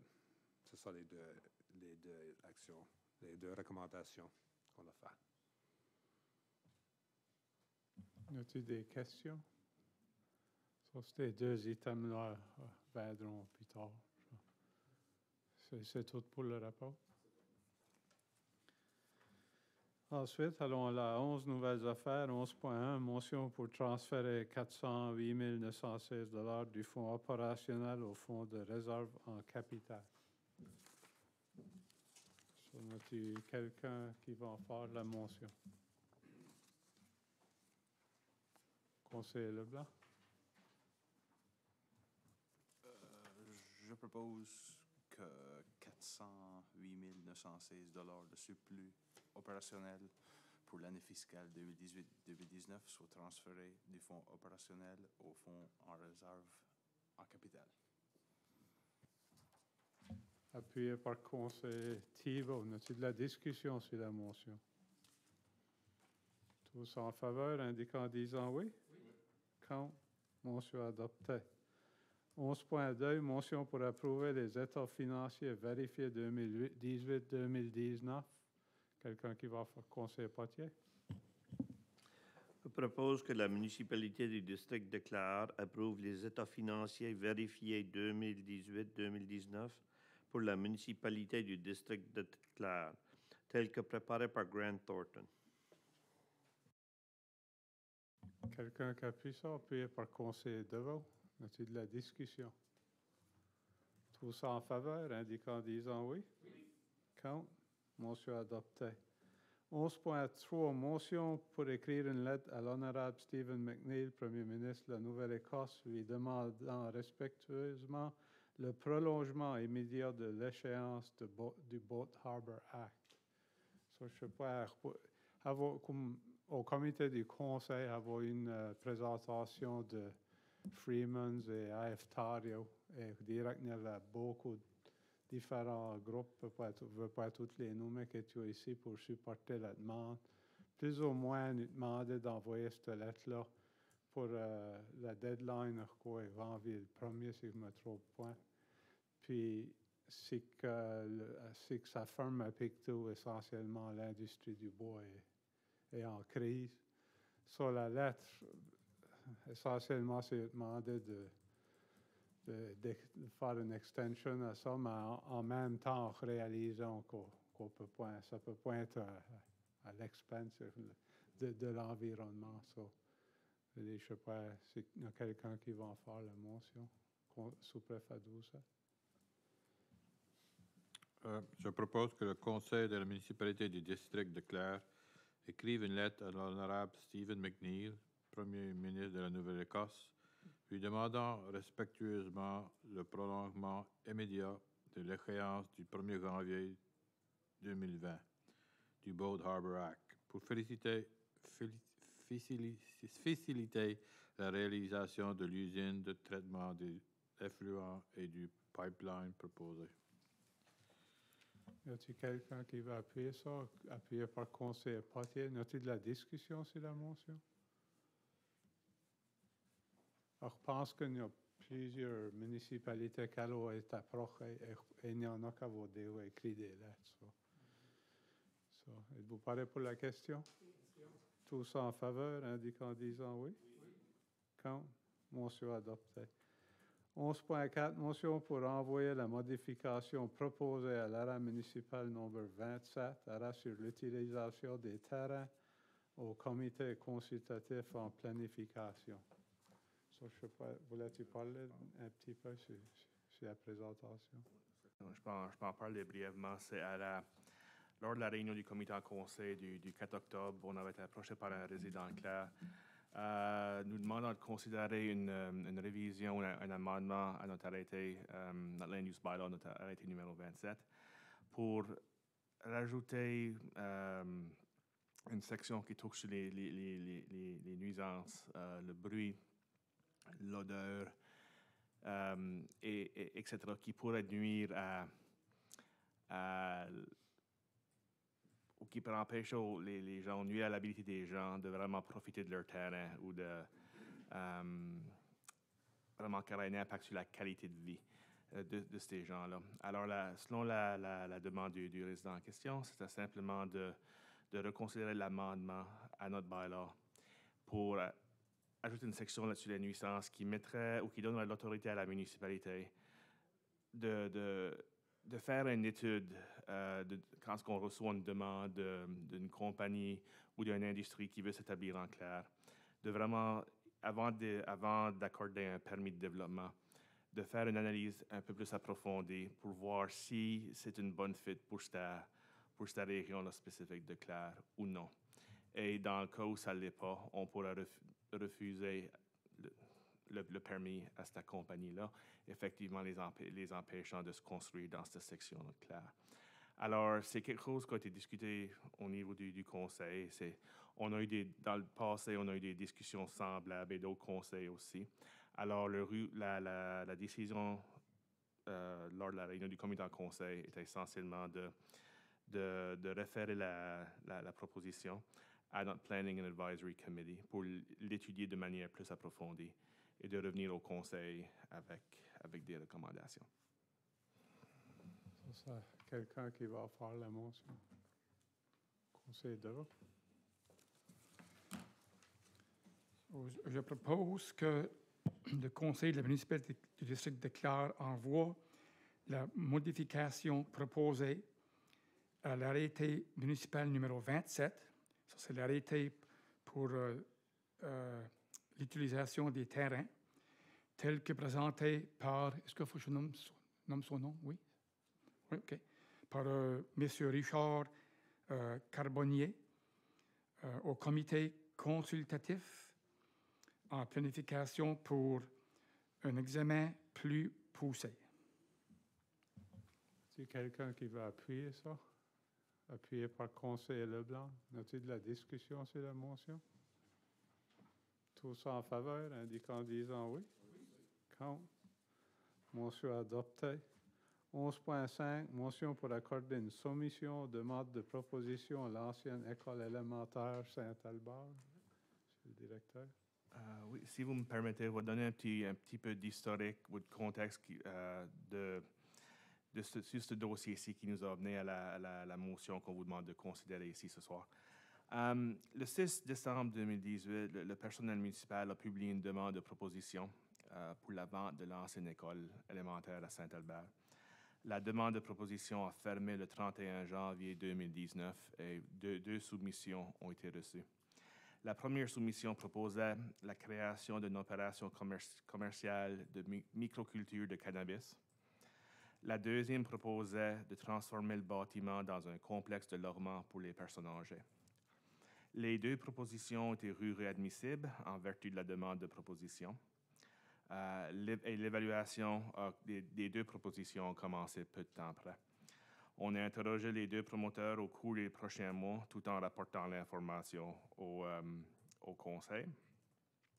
Le 7 août, le deuxième promoteur m'a informé respectueusement qu'il retirait immédiatement sa demande. Alors, l'évaluation de la proposition restante s'est terminée par la suite et celle-ci a été jugée méritoire. Les points suivants ont été pris en compte lors de notre analyse. Premièrement, c'est que la culture du cannabis est maintenant légale. C'est un secteur en pleine croissance. Et à titre d'exemple, on voit que NSCC est en train d'incorporer ça comme partie de leur programme à partir de septembre de cette année, la cultivation du cannabis. On a également étudié le mémoire préparé par M. Carbonnier, qui présentement occupe le terrain juste à côté de l'école.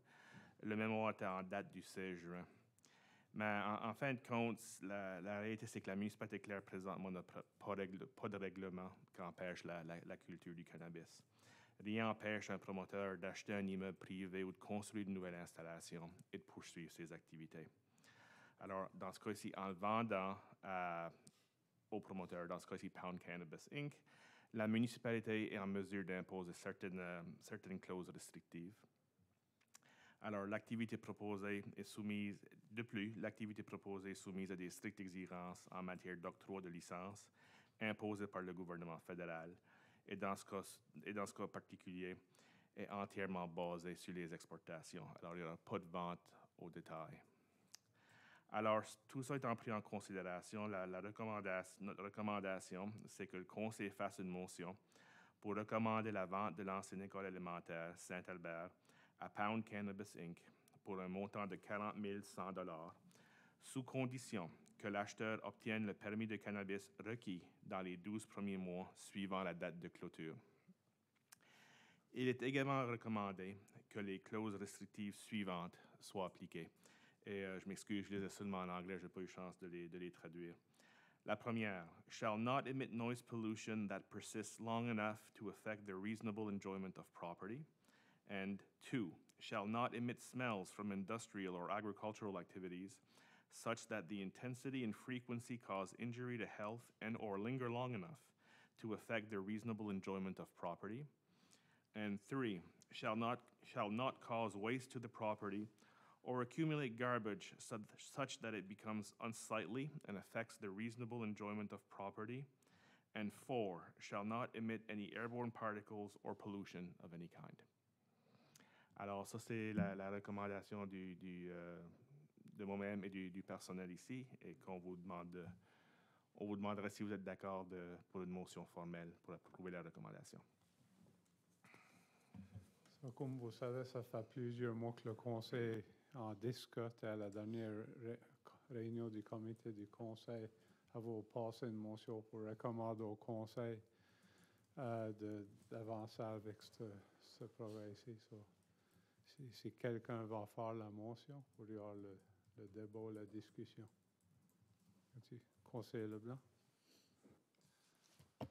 Je propose que le Conseil de la municipalité du district de Clare accepte la proposition de Pound Cannabis Inc. pour l'achat et l'utilisation de l'ancienne école élémentaire Saint-Albert au montant de 40 100 $ plus TVH. As-tu quelqu'un qui appuie ça, appuyé par conseiller Thibault? Y a-t-il de la discussion sur la motion? Comme je dis, qu'on l'avait pas mal discuté lors de la dernière année ici, et la dernière réunion du comité du conseil, il y avait beaucoup de discussions là aussi. So. Je pense que vous êtes prêts pour la question. Tous ça en faveur, indiquant en disant oui? Oui. Contre? Motion adoptée. 11.6, motion pour accorder une soumission, appel d'offres, remise en état des Corps Guardrail, Bibliothèque de Metegan. Oui, ceci, c'est quelque chose que c'est un projet que ça fait quelques années qu'on en parle, qu'on avait l'intention de le faire, mais malheureusement, ça arrive toujours qu'on manque un peu de temps et qu'on n'a pas réussi à le faire. Cette année, on l'a encore mis dans notre budget capital et on l'a mis comme priorité parce qu'il était rendu temps de les remplacer, ou pas de les remplacer, mais de les remettre en état. Alors, on a invité des gens soumissionnés pour le travail en question, qui était essentiellement les ôter, les sabler, les peinturer et les installer de nouveau. On a reçu 3 soumissions et suite à l'évaluation des soumissions, la recommandation, c'est d'accorder le contrat pour le travail en question à Joe Benjovini au montant de 5 500 $ plus TVH. Et le montant en question est à l'intérieur du montant qu'on avait budgété pour ce travail-là.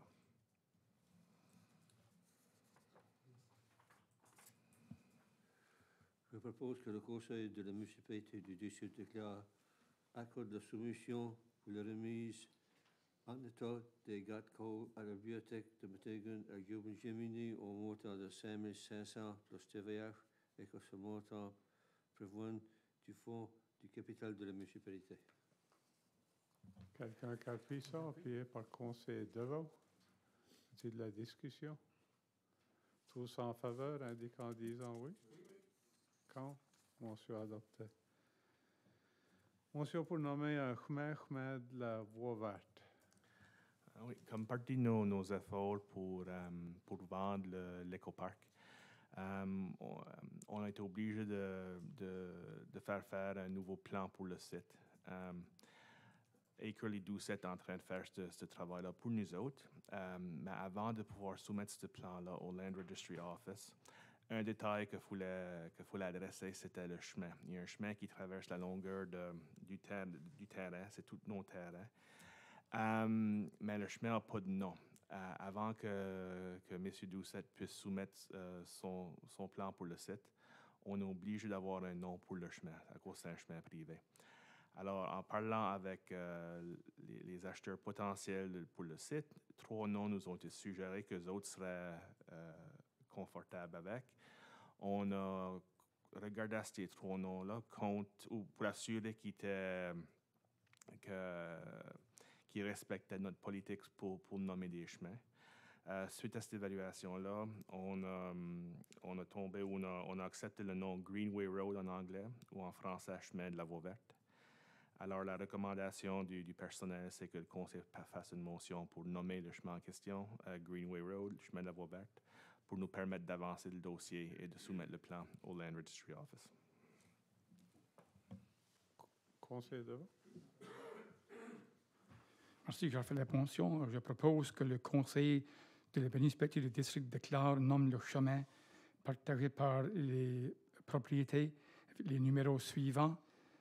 30319917, 30276778, 30087985, 30377964, 30377972, 30377980 et 30377998 comme suite. Et puis en français, ça fera le chemin de la voie verte. Puis en anglais, c'est Greenway Road. Quelqu'un qui va appuyer ça? Appuyé par conseiller Leblanc. Discussion sur la motion? Tous en faveur, indiquant en disant oui? Oui. Contre? Motion adoptée. 11.8, motion pour approuver le financement CACL Clare. Plus tôt cet été, j'ai été approché par Carolyn Sloan, qui est la directrice du CACL Clare, pour discuter la possibilité de projet qu'ils étaient en train de proposer.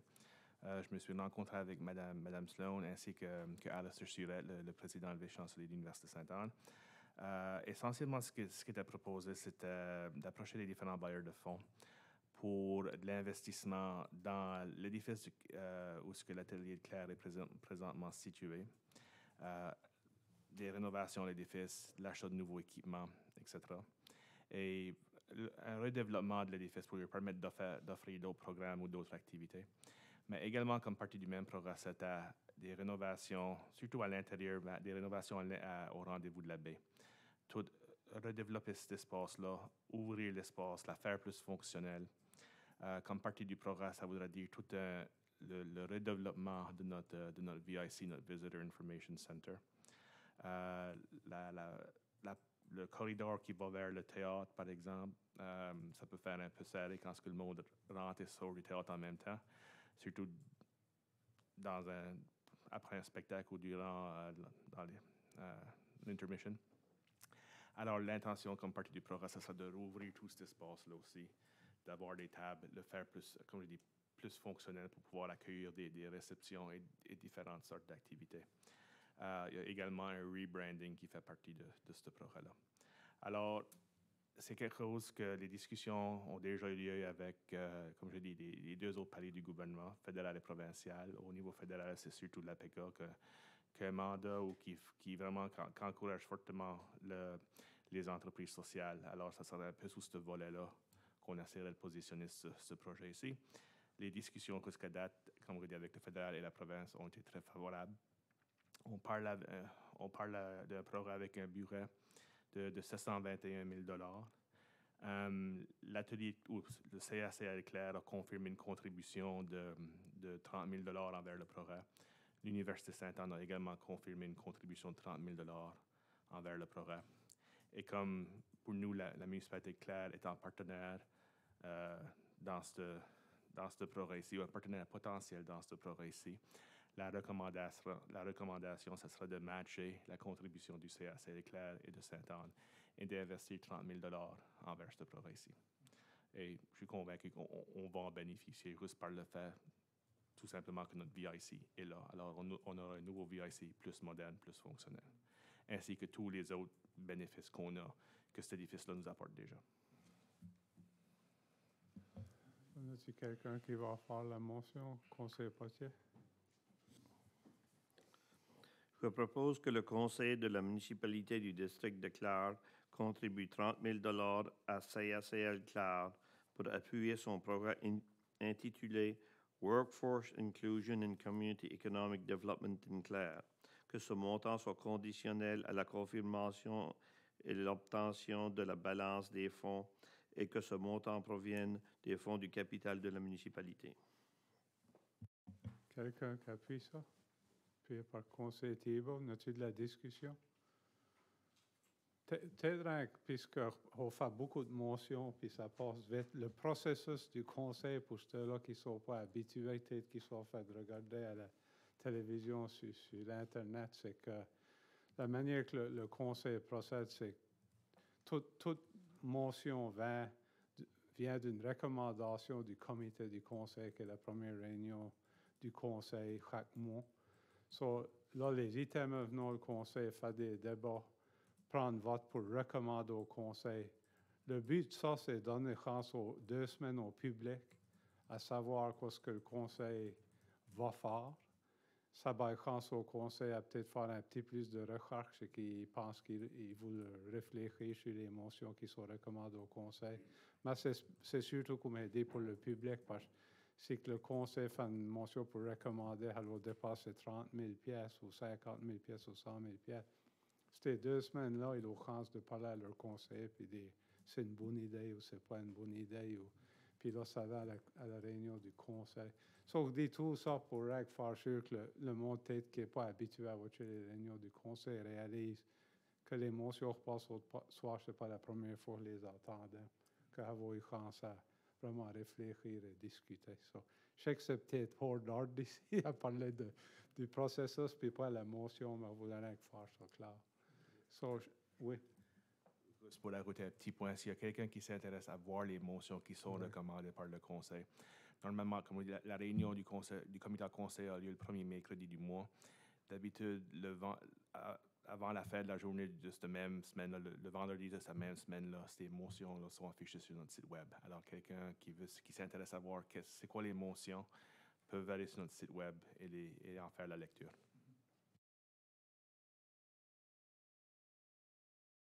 Excusez. Alors, je dirais que ça encore, il y a plusieurs motions ce soir, puis je vais faire sûr que le public comprend le processus. So, c'est la motion même, la discussion. Pareil pour la question. Tous ça en faveur, indiquant en disant oui. Quand motion adoptée. 11.9, motion pour accorder une soumission, demande de proposition, développement et amélioration des espaces publics et de tourisme. Plutôt cet été, on avait parlé à l'égard de la possibilité ça commence avec le parc Rose-Marie du Gars, Billy Cove, et le projet la possibilité d'investir dans ce parc-là pour vraiment faire le redéveloppement du parc ou l'améliorer. Comme partie de cette même discussion-là, on a gardé est-ce qu'on devrait juste faire ce parc-là, ou étant donné qu'on va avoir des événements d'envergure dans le futur, notamment le CM en 2024, on devrait prendre un peu de recul et garder à d'autres espaces publics à travers la municipalité, notamment le parc au Cap-Sainte-Marie, la Clare à Mavillette, lancer des hirondelles au Smuggler's Cove, et potentiellement d'autres. Alors, on s'était décidé qu'avant de commencer à investir, ça serait, comme je dis, ça serait peut-être sage de prendre un peu de recul, garder à voir si on peut faire rentrer un consultant pour vraiment garder un exercice de planification. Quelqu'un qui n'était pas nécessairement familier avec ces parcs-là, ou qui arrive avec une nouvelle vision pour ces parcs-là. Alors, on a décidé d'aller de l'avant avec une demande de soumission. Et la discussion au conseil dans le temps, c'était qu'on serait prêt à investir jusqu'à 25% du projet, jusqu'à un coût total de 25 000 $. Alors, on a sorti avec une demande de soumission. La demande a fermé de soumission a fermé le 6 octobre. On en a fait l'évaluation, le 6 septembre. On en a fait l'évaluation ici, Larry Peach, notre gérant de tourisme, Amy Paradis, notre directrice notre agente de communication, et moi-même. On avait reçu 6 soumissions. Et toutes des très bonnes soumissions. Je suis convaincu qu'on aurait été bien desservi par n'importe quel des 6. Mais en fin de compte, on a fait notre évaluation. Et la recommandation, c'est d'accorder le contrat à Upland Planning et Design Studio pour un montant de 98 900 $, y inclut la TVH. Encore une fois, notre contribution, ça sera seulement 25% de ça. Et ceci, bien sûr, c'est conditionnel sur la balance du financement des autres bailleurs de fonds. C'est quelqu'un qui va faire la motion? Conseiller Leblanc? Je propose que le conseil de la municipalité du district de Clare accepte la soumission de Upland Planning and Design Studio en réponse à la demande de proposition tourisme public spaces, development and improvements au montant de 98 900, y compris la TVH applicable. Quelqu'un qui appuie ça, appuyé par le sous-préfet. D'où ça? Y a-t-il de la discussion sur la motion? Alors, quoi que l'état de moi, honnêtement, je suis vraiment fier que nous allons entreprendre cet exercice-là. Beaucoup d'endroits dans Clare, veut dire la plaque au Cap-Tac, à moi, c'est un si bel endroit. Un miette de développement là, puis ça pourrait faire une grosse différence et que la province est intéressée de faire faire un partenariat ou travailler avec la municipalité. So, on voit des belles choses qui vont sortir de ça. So, en disant ça, vous parlez pour la question? Tous en faveur, indiquant en disant oui? Contre? Motion adoptée. 12 sessions à huis clos pour le monde qui... Oh, j'avais oublié mon addition ici. 11.10. Motion toward tender refurbishing building next to Clare Health Center.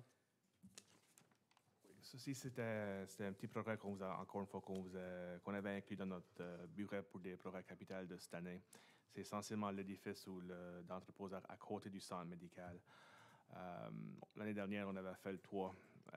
Cette année, on avait remplacé la porte. Cette année, on voulait finir l'édifice en mettant de la nouvelle siding, du vinyl siding, et clader le door jamb.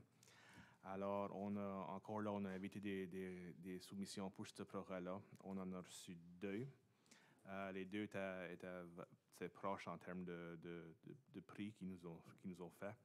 Mais la recommandation, ça serait d'accorder le contrat à Us2 Construction Limited pour un montant de 3 780 $ plus TVH. Et encore une fois, ça, c'est à l'intérieur du montant qu'on avait budgété. Est-ce quelqu'un qui va faire la motion? Conseiller Potier. Je propose que le Conseil de la municipalité du district de Clare accorde la soumission pour le réaménagement du bâtiment d'entreposage à côté du centre de santé de Clare à Us2 Construction Limited au montant de 3 780 $ plus TVR et que ce montant provienne du fonds de capital de la municipalité. Quelqu'un qui appuie ça? Appuyé par conseiller Deveau. Y a-t-il de la discussion sur la motion? Tous en faveur, indiquant en disant oui? Oui. Contre? Motion adoptée. Ensuite, 12 sessions à huis clos pour ceux-là qui sont en fait gardés. Avons un item à huis clos, 12.1, Internet rural. Ça prendra une motion proposée par sous-préfet Doussa, appuyée par conseiller Leblanc. Tous en faveur, indiquant en disant oui. Contre? Motion adoptée. Bonsoir. Oui.